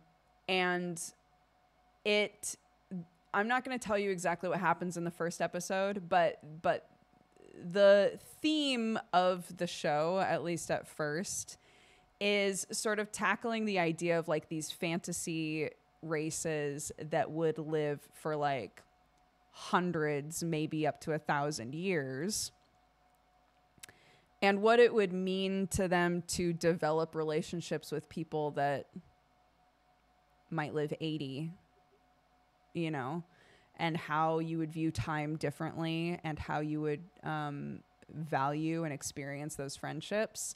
So when people say, "Oh my God, it's really good," but you know, it's also really sad sometimes. It's because that's the subject matter.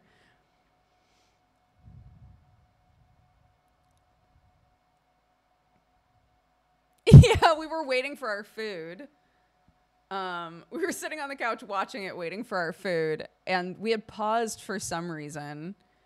And Sam was like, "Our food's gonna be here in like 10 minutes," and sort of like waited. And I was like, "Yeah," and he goes, "I guess we can watch more. I really don't want to be tearing up when the guy shows up to deliver our food, though."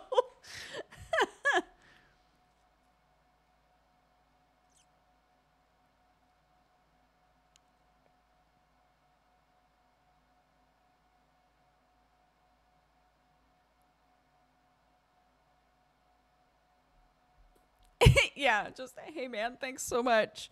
Sorry, we're watching anime." And they're like, "I get it. Don't worry about it, dude."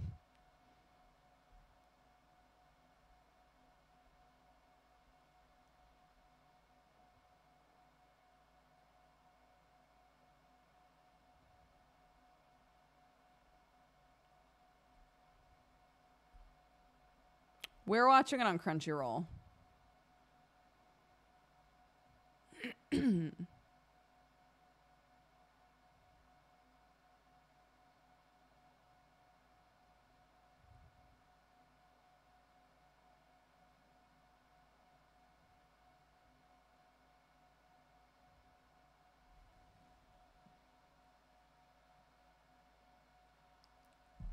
As always, do not spoil shit in chat. I'm not saying anybody has. I'm trying to preempt it. Don't allude to things in chat. Don't spoil things in chat. Just, if the pitch sounded interesting to people, they'll watch it.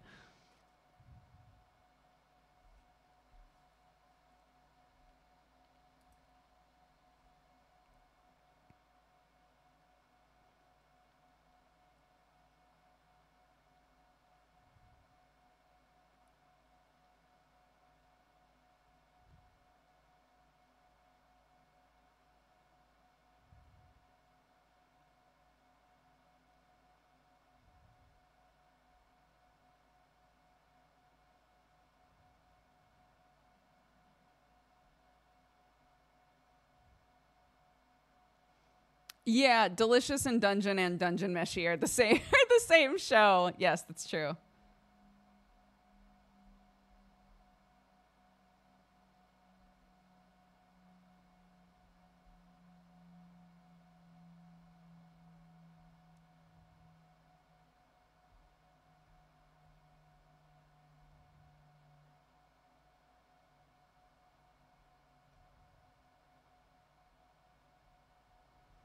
Undead Unluck. I've never even heard of that. Hold on. Undead. Oops. Unluck. Ouch.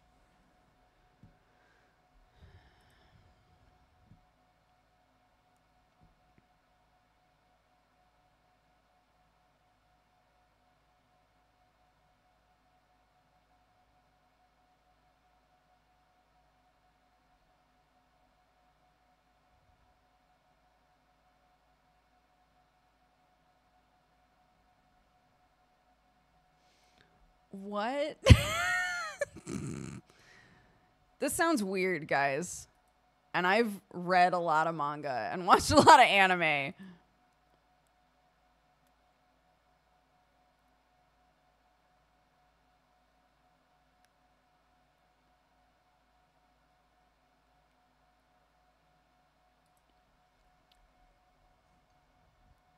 Yeah, I've seen a ton of Sign of Affection clips.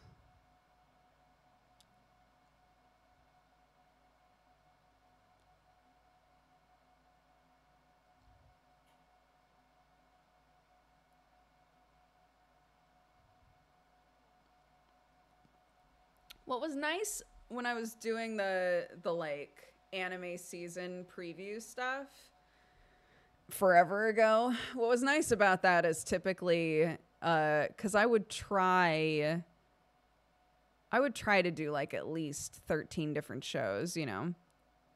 And so we would always wind up hitting the normal stuff, but we also hit some like weird shows that not a lot of people heard of really. And I now don't really have, unless I am seeking it out, I'm just hearing about the same shows over and over, you know. Thank you for the raid, Millman. Welcome. Undead Unluck is about rules lawyering your powers as hard as possible. Nice, yeah. That's what it sounds like.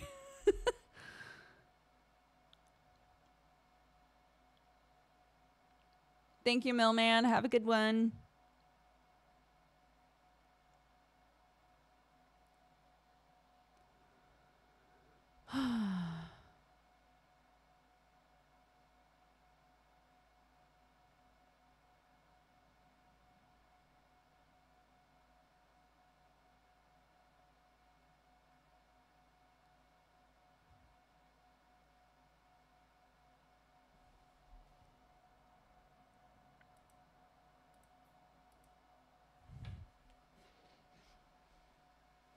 Oh no, we're getting into Tolkien.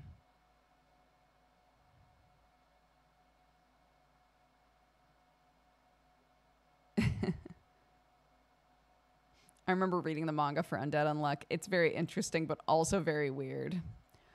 Dude, since we stopped doing Manga Pod, I like barely read manga anymore, which is so sad because I really enjoy it. And I can like slam through manga.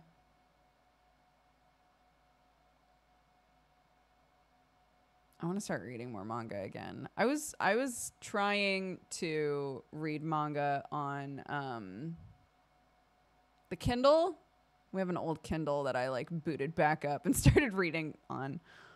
And I was like, oh, I should read some manga on this, but it's visually it doesn't always, it can be a little like, I don't know if artifact is the right word. Some of the imagery isn't super clear.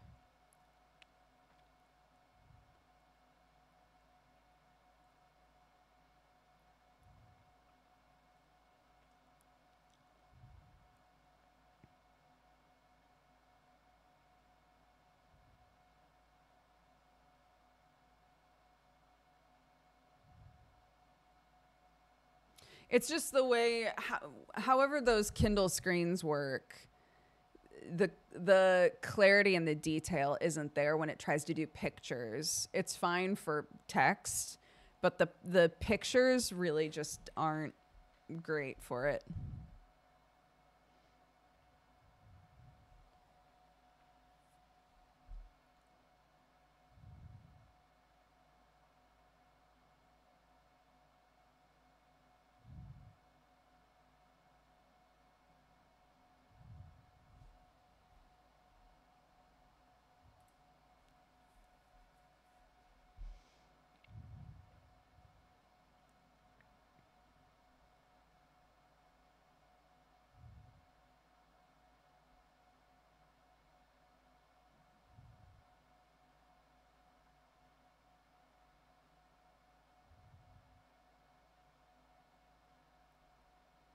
Oh.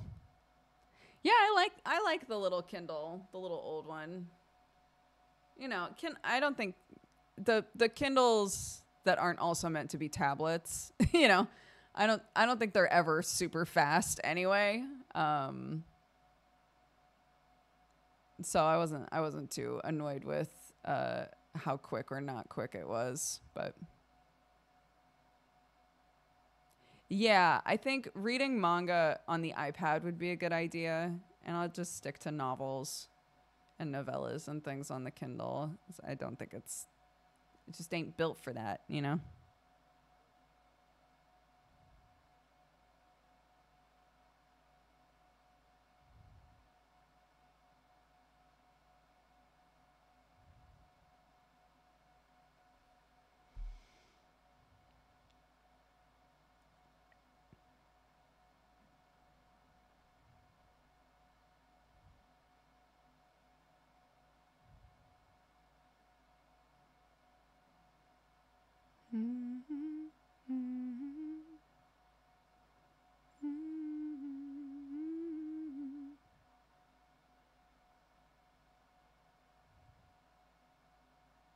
The Kindle?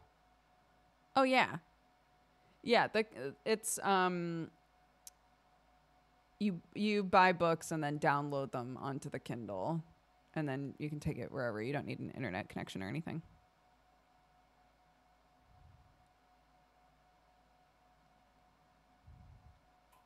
One of those frames going on the wall. Do not ask me this. Do not ask me this. I don't know.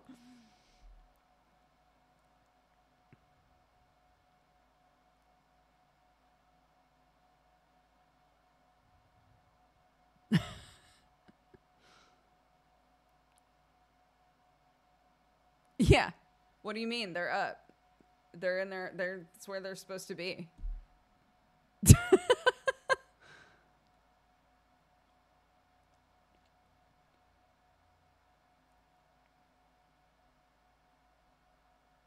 Again, a reminder that my husband looked me in the eyes, and because I was talking about how I want my office to be better put together, and he looked me in my eyeballs and said, "Yeah, what's going on with that?"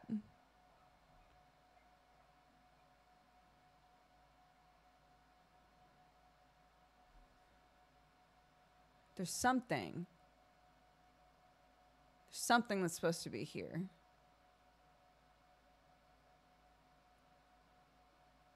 What is it? What is it? I was like, I need the shelf. I need the shelf in there. And he was like, oh, yeah. Did you ever take that apart? And I said, yeah. Months ago. Yes, I did.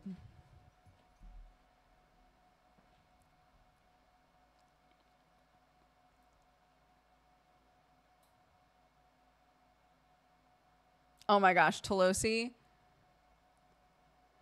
I'm now addicted to ripping wallpaper off of the walls in this house. There are a few spots where it just comes off so easily that if I have the audacity to pick just a little bit, it's getting ripped. It's getting ripped off the wall. And now there are so many spots throughout the house where it looks fine. Big rip. Fine.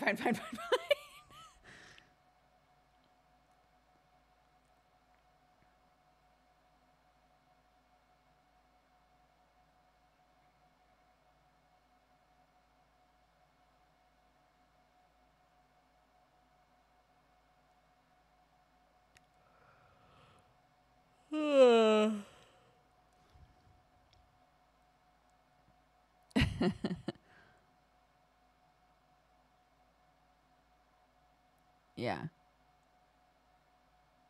It's like 3 layers fused together. I remember us talking about this. Yeah. Yeah, the room that I originally started trying to take the wallpaper out on, it does not want to come off the walls. Not for love or money. But if you go anywhere else in the house, the wallpaper is basically held up with spit. You can just... And then it just rips off, dude. But of course, the spot that I had to try to take it off of first was not like that at all. So I was like, oh my God, getting this wallpaper off of these walls in this house is going to be a nightmare.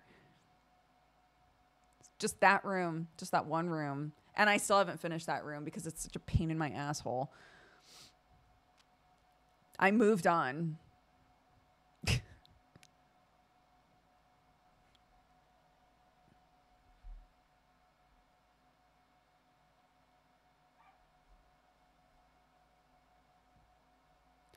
Borks.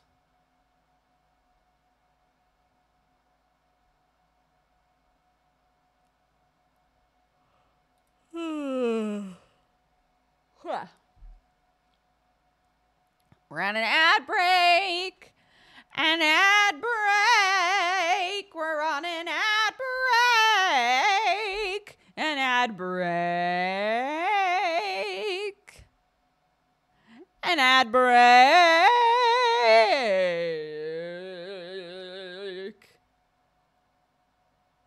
Ads coming in hot with no warning. How weird. It's so like them. Can we get a gif of the WB frog dancing during ad breaks? Why? When I'm right here. Hello, my baby. Hello, my honey. Hello, my ragtime gal. Send me a kiss by wire. Baby, my heart's on fire. You don't need a frog.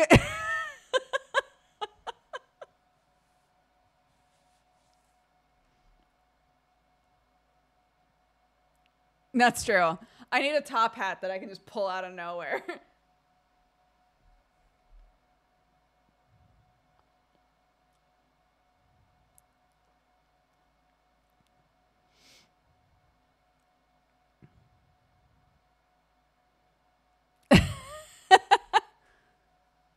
First time catching a live stream in years, and it's a break song. A break bit. It was a break bit. WB coming for you.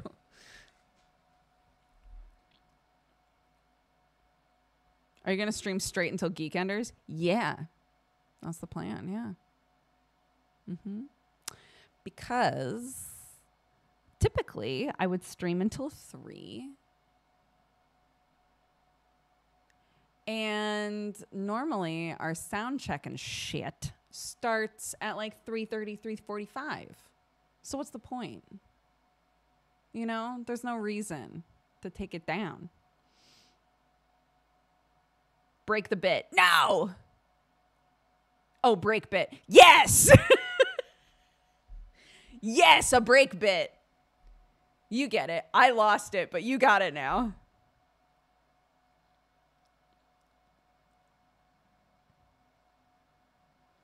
Worth paying the subscription to watch the bits. Thank you. Thank you. Yes, there is Sunforged today. Hold on. Allow me to add it to our already very long and spicy title. Plus, Sunforged at 8:30 p.m. GMT. Done. Save. Walk in on an ad break banner. Guess what? It's gone now. That was you. That was all you. You did that. You're welcome.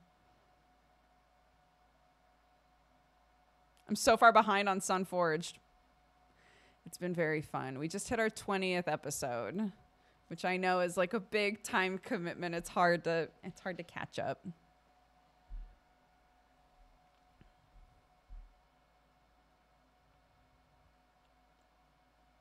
But if it helps, we probably have another like 100 to go.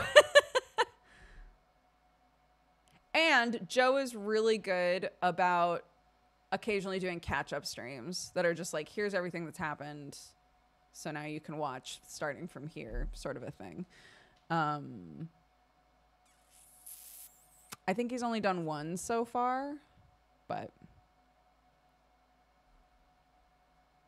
Who or what is Sunforged? It is a D&D show that is run by our lovely friend Joe Fudge. We did a D&D campaign called Godforged. That was his first one. And it finished up, and he was like, I have an idea for the next one. Same world, but different continent. And we would call it Sunforged, and I would love to do it with the exact same people. So we did. So the group is, it's nice because the group has a lot of rapport, you know? We did a over 100 session campaign that actually finished and resolved. And then started a whole new campaign together. So it's good. This one is darker. It's a bit more, in lore wise, it's a bit more like Bloodborne-y, I think. He said he'd do one this week. Dear Joe, my chat is asking if they are going to get a recap episode soon, as they would love to start watching Sunforged. Thanks so much. XOXO Dooger.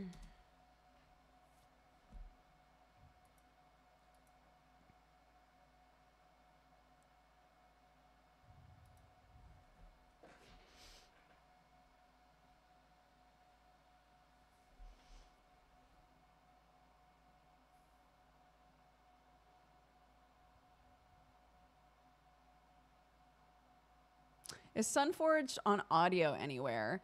No, and I think it would be really smart for Joe to put it up audio-wise. But from talking to Jesse, because Jesse puts up the audio for Geekenders, it's like not as straightforward, I guess. It's not as simple as just like, and now I slap this on a podcast website, apparently.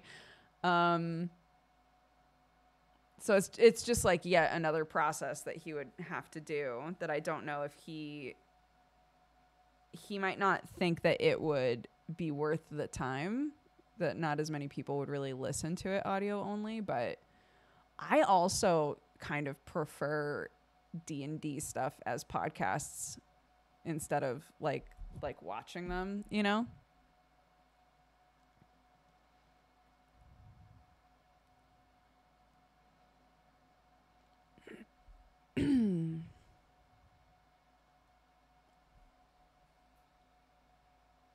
Part of me wants to, and we all know I'm bad with time, so my time management is dog shit, so I probably shouldn't offer to do this. But part of me wants to offer to go through and just like rip the audio off of every episode, because it would be a really good way for me to remind myself of all of the lore bombs that we've had so far.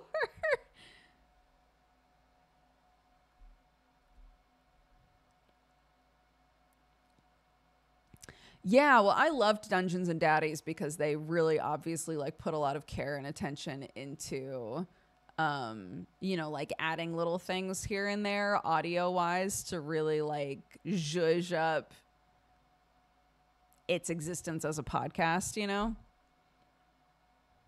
My first experience watching Joe DM was the Twilight one shot. Good. The Twilight one shot was so good, dude.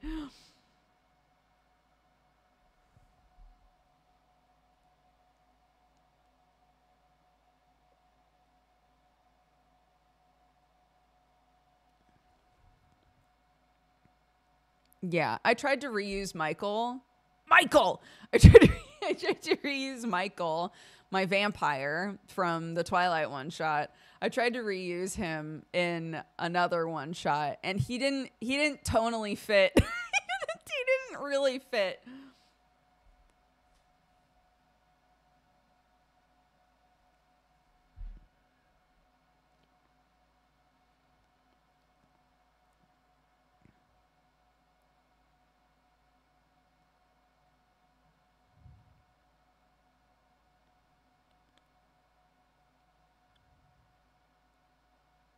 I tried watching Critical Role as a podcast, but there are a lot of jokes that assume that you can see them.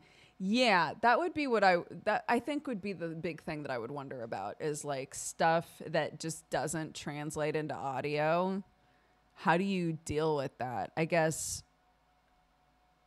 I guess something that would help, not in the moment of the joke, but like at the beginning of every episode, be like, hey, as a reminder, this is a campaign that also typically has video. So occasionally you might miss out a little bit on what's going on, etc.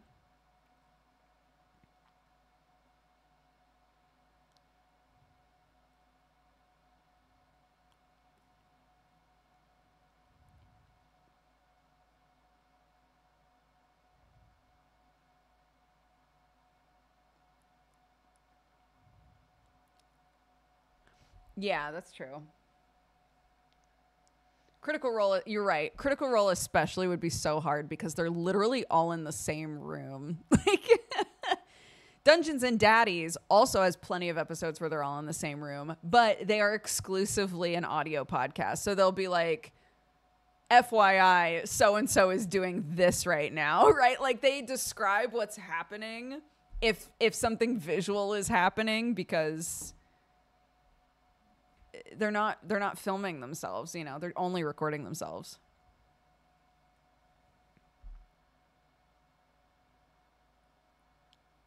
Yeah. Audio only D&D I think is perfect for theater of the mind, right? A show like Hellions would be perfect for a podcast because there's literally never a map. It's entirely theater of the mind. Even the combat is rare because it's mostly like a time loop mystery game. It doesn't have that much combat in it, Hi, honey. Baby girl. It's okay. Can I take you off of my monitor though, please? No, I freaked her out. Ladybird's playing dead on my monitor right now.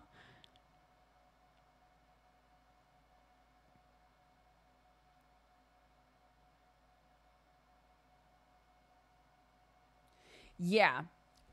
Sorry, I totally forgot to say this, but that was what I was going to follow up with, is that one of the benefits for Joe's shows is that he never shows the roles. So we always have to say the roles out loud anyway. So yeah, you would miss out on the map. During combat, I think things would be quite confusing because you don't have that visual aid. But in terms of knowing whether or not somebody rolled well or not, or what they rolled, that always gets spoken. That always gets communicated.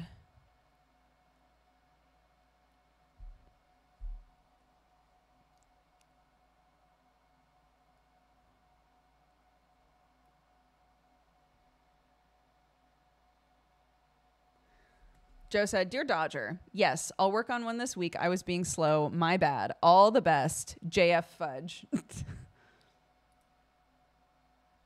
Oh, bye, buddy. She was like, I'm free.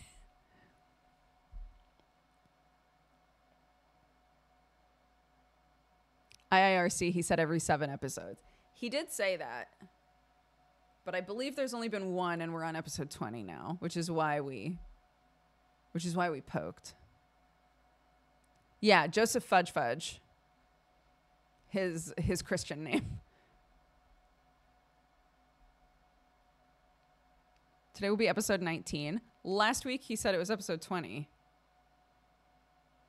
So today would be 21.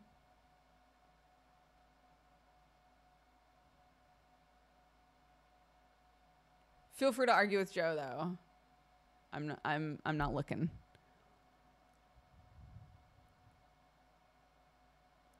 The bug flew away after Fudge replied. That's so true. They were listening in.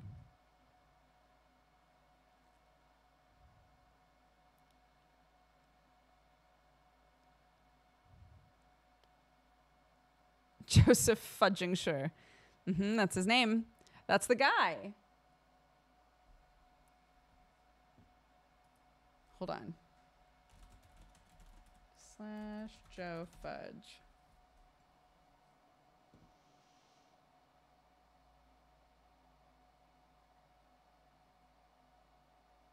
You're right. There are 18 on YouTube. Follow up question.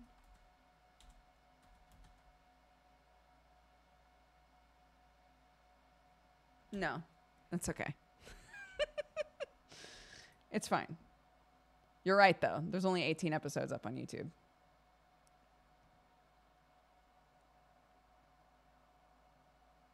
Oh, good. I'm wearing the same beanie in this video. That's good. That's good. That's good. That's good.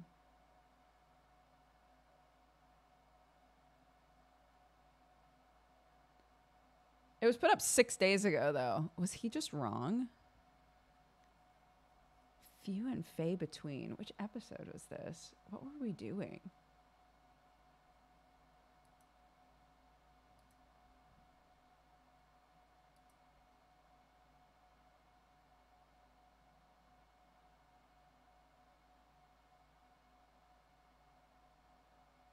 Well, yeah, today is Sunforged, so it would time out properly. Does he delay uploads? I thought he puts them up immediately. It's fine. I'll ask him about it later.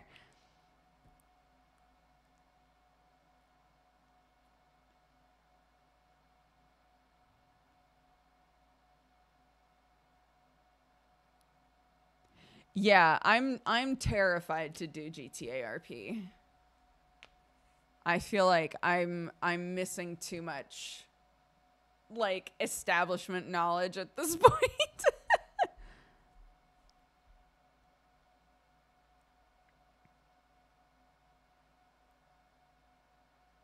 Cuz I said to Sam, I was like it always feels like if you want to be really successful in GTA RP, you have to like commit a bunch of time to it.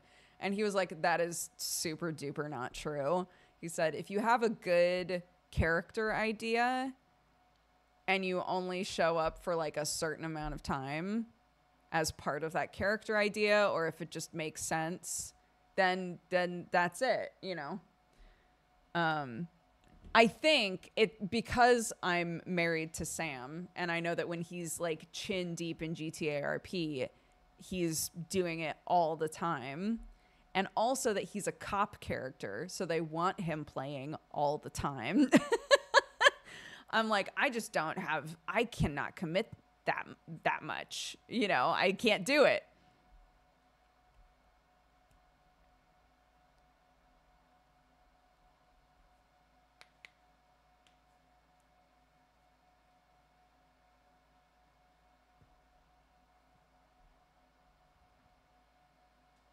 Weirdos are good for short lengths. Yeah, that's how it seems.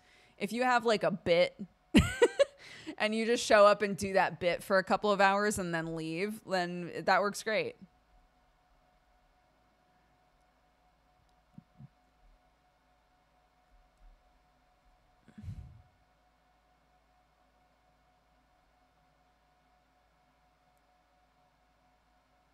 Yeah, I still think that that's my favorite idea is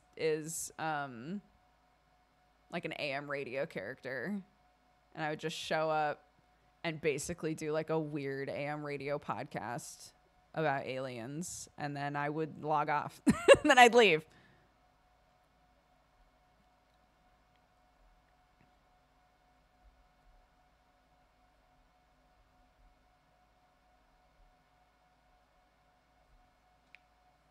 Yeah, exactly.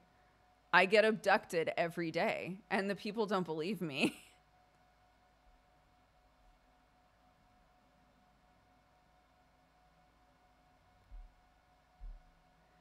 That would be so funny, honestly.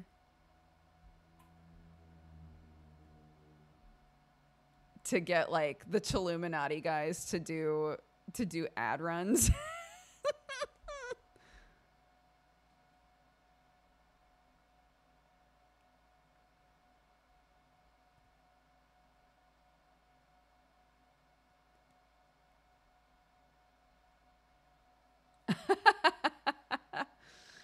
Yes, that's very good. We are still talking about GTA, yeah. We've barely talked about it.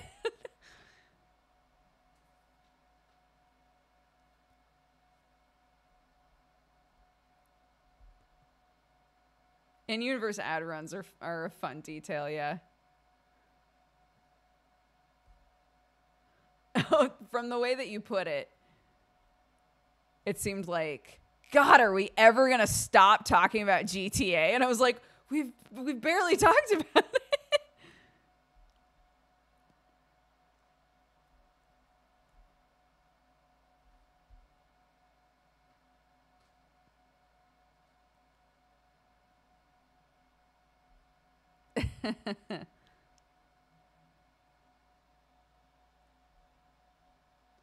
Oh, now I've got 12 credits, huh, Audible?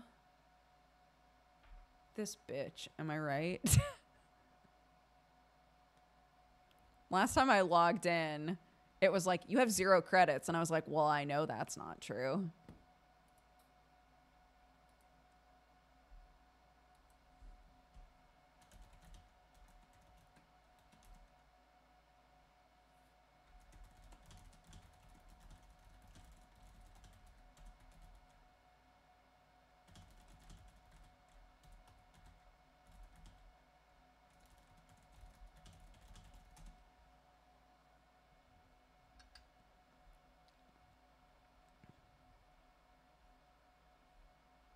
I try to catch all the Connie content I can. Sam is so good at making like sassy lady characters in GTA RP that everyone just loves.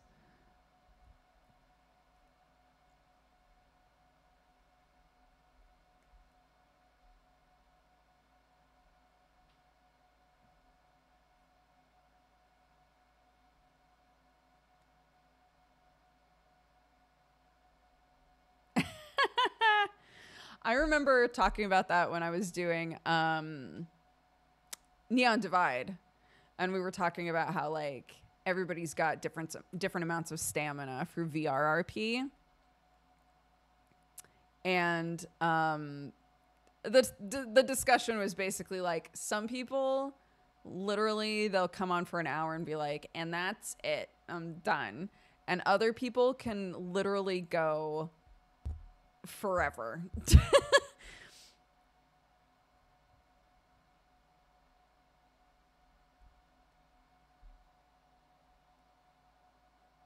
Neon Divide is the name. Yeah. It is not currently. They've been working on season 4 for a very, very, very long time now. And yeah, I don't know. I stay in the Discord. I still have a spot, a character role spot. But I am very we haven't gotten like I don't think we've gotten like significant updates in quite a while. They'll just occasionally be like, we are still working on it, promise. You know.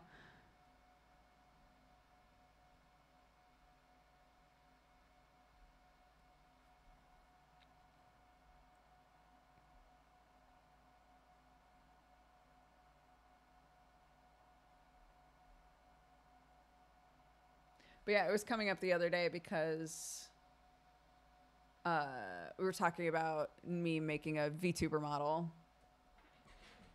And I had said, yeah, I want to be a mushroom person. And understandably, everyone was like, are you going to be moral? And I said, no.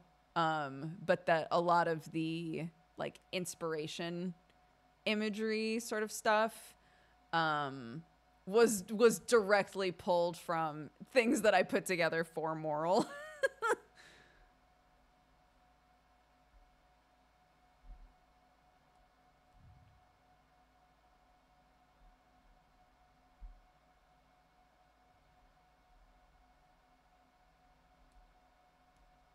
Yeah, it's a no but yes.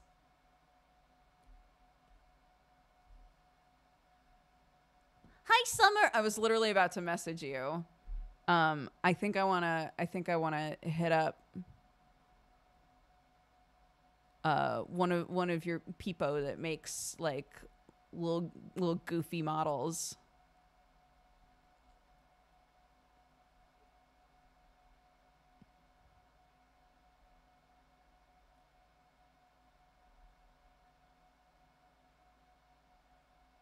because it's going to be a while before my big one gets done, I think. Probably quite a long time. Yes, thank you. Yeah, for any of you who have never seen Moral. So again, this is not what it would be, but same vibe in certain ways. Do I have Moral on here anywhere? I'm actually not sure that I do.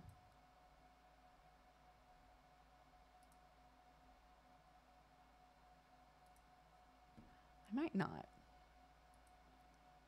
Hold on. Where is Swishy? Swishy had... Oh, actually. No, here we go. Here we go. Here we go. Moral.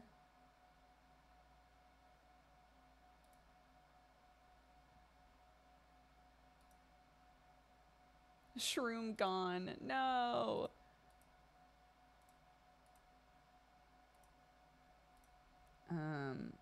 Okay. So I grabbed 2 pictures.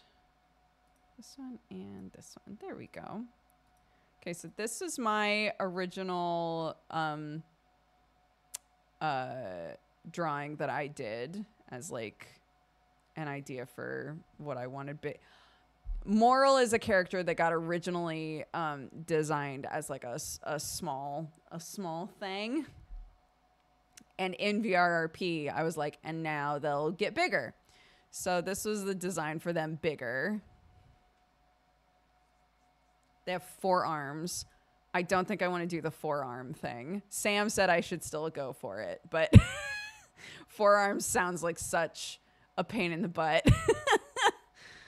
And then this was what Swishy made, which turned out great. And so it had like a hair toggle to have short or long hair. Because I wanted to be able to like have more effeminate presentation or masculine presentation depending. But I wanted it all to be just kind of like grungy, weird rocker mushroom kid, you know? So that's Moral. So again, it's not going to be Moral, but that's the original character, the original mushroom character that I played as.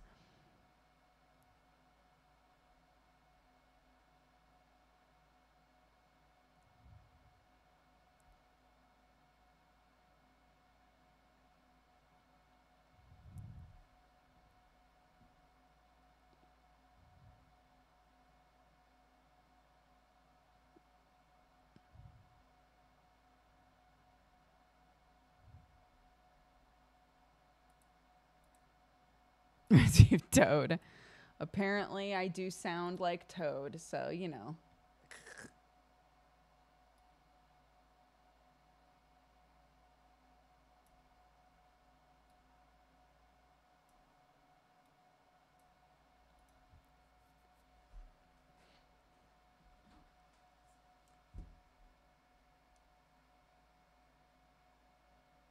We can start getting stuff set up.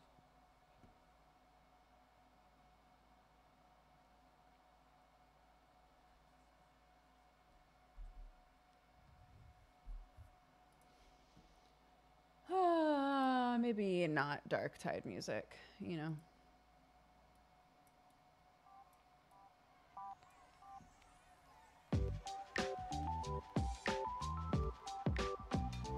Ah, Gold Saucer. How I love thee.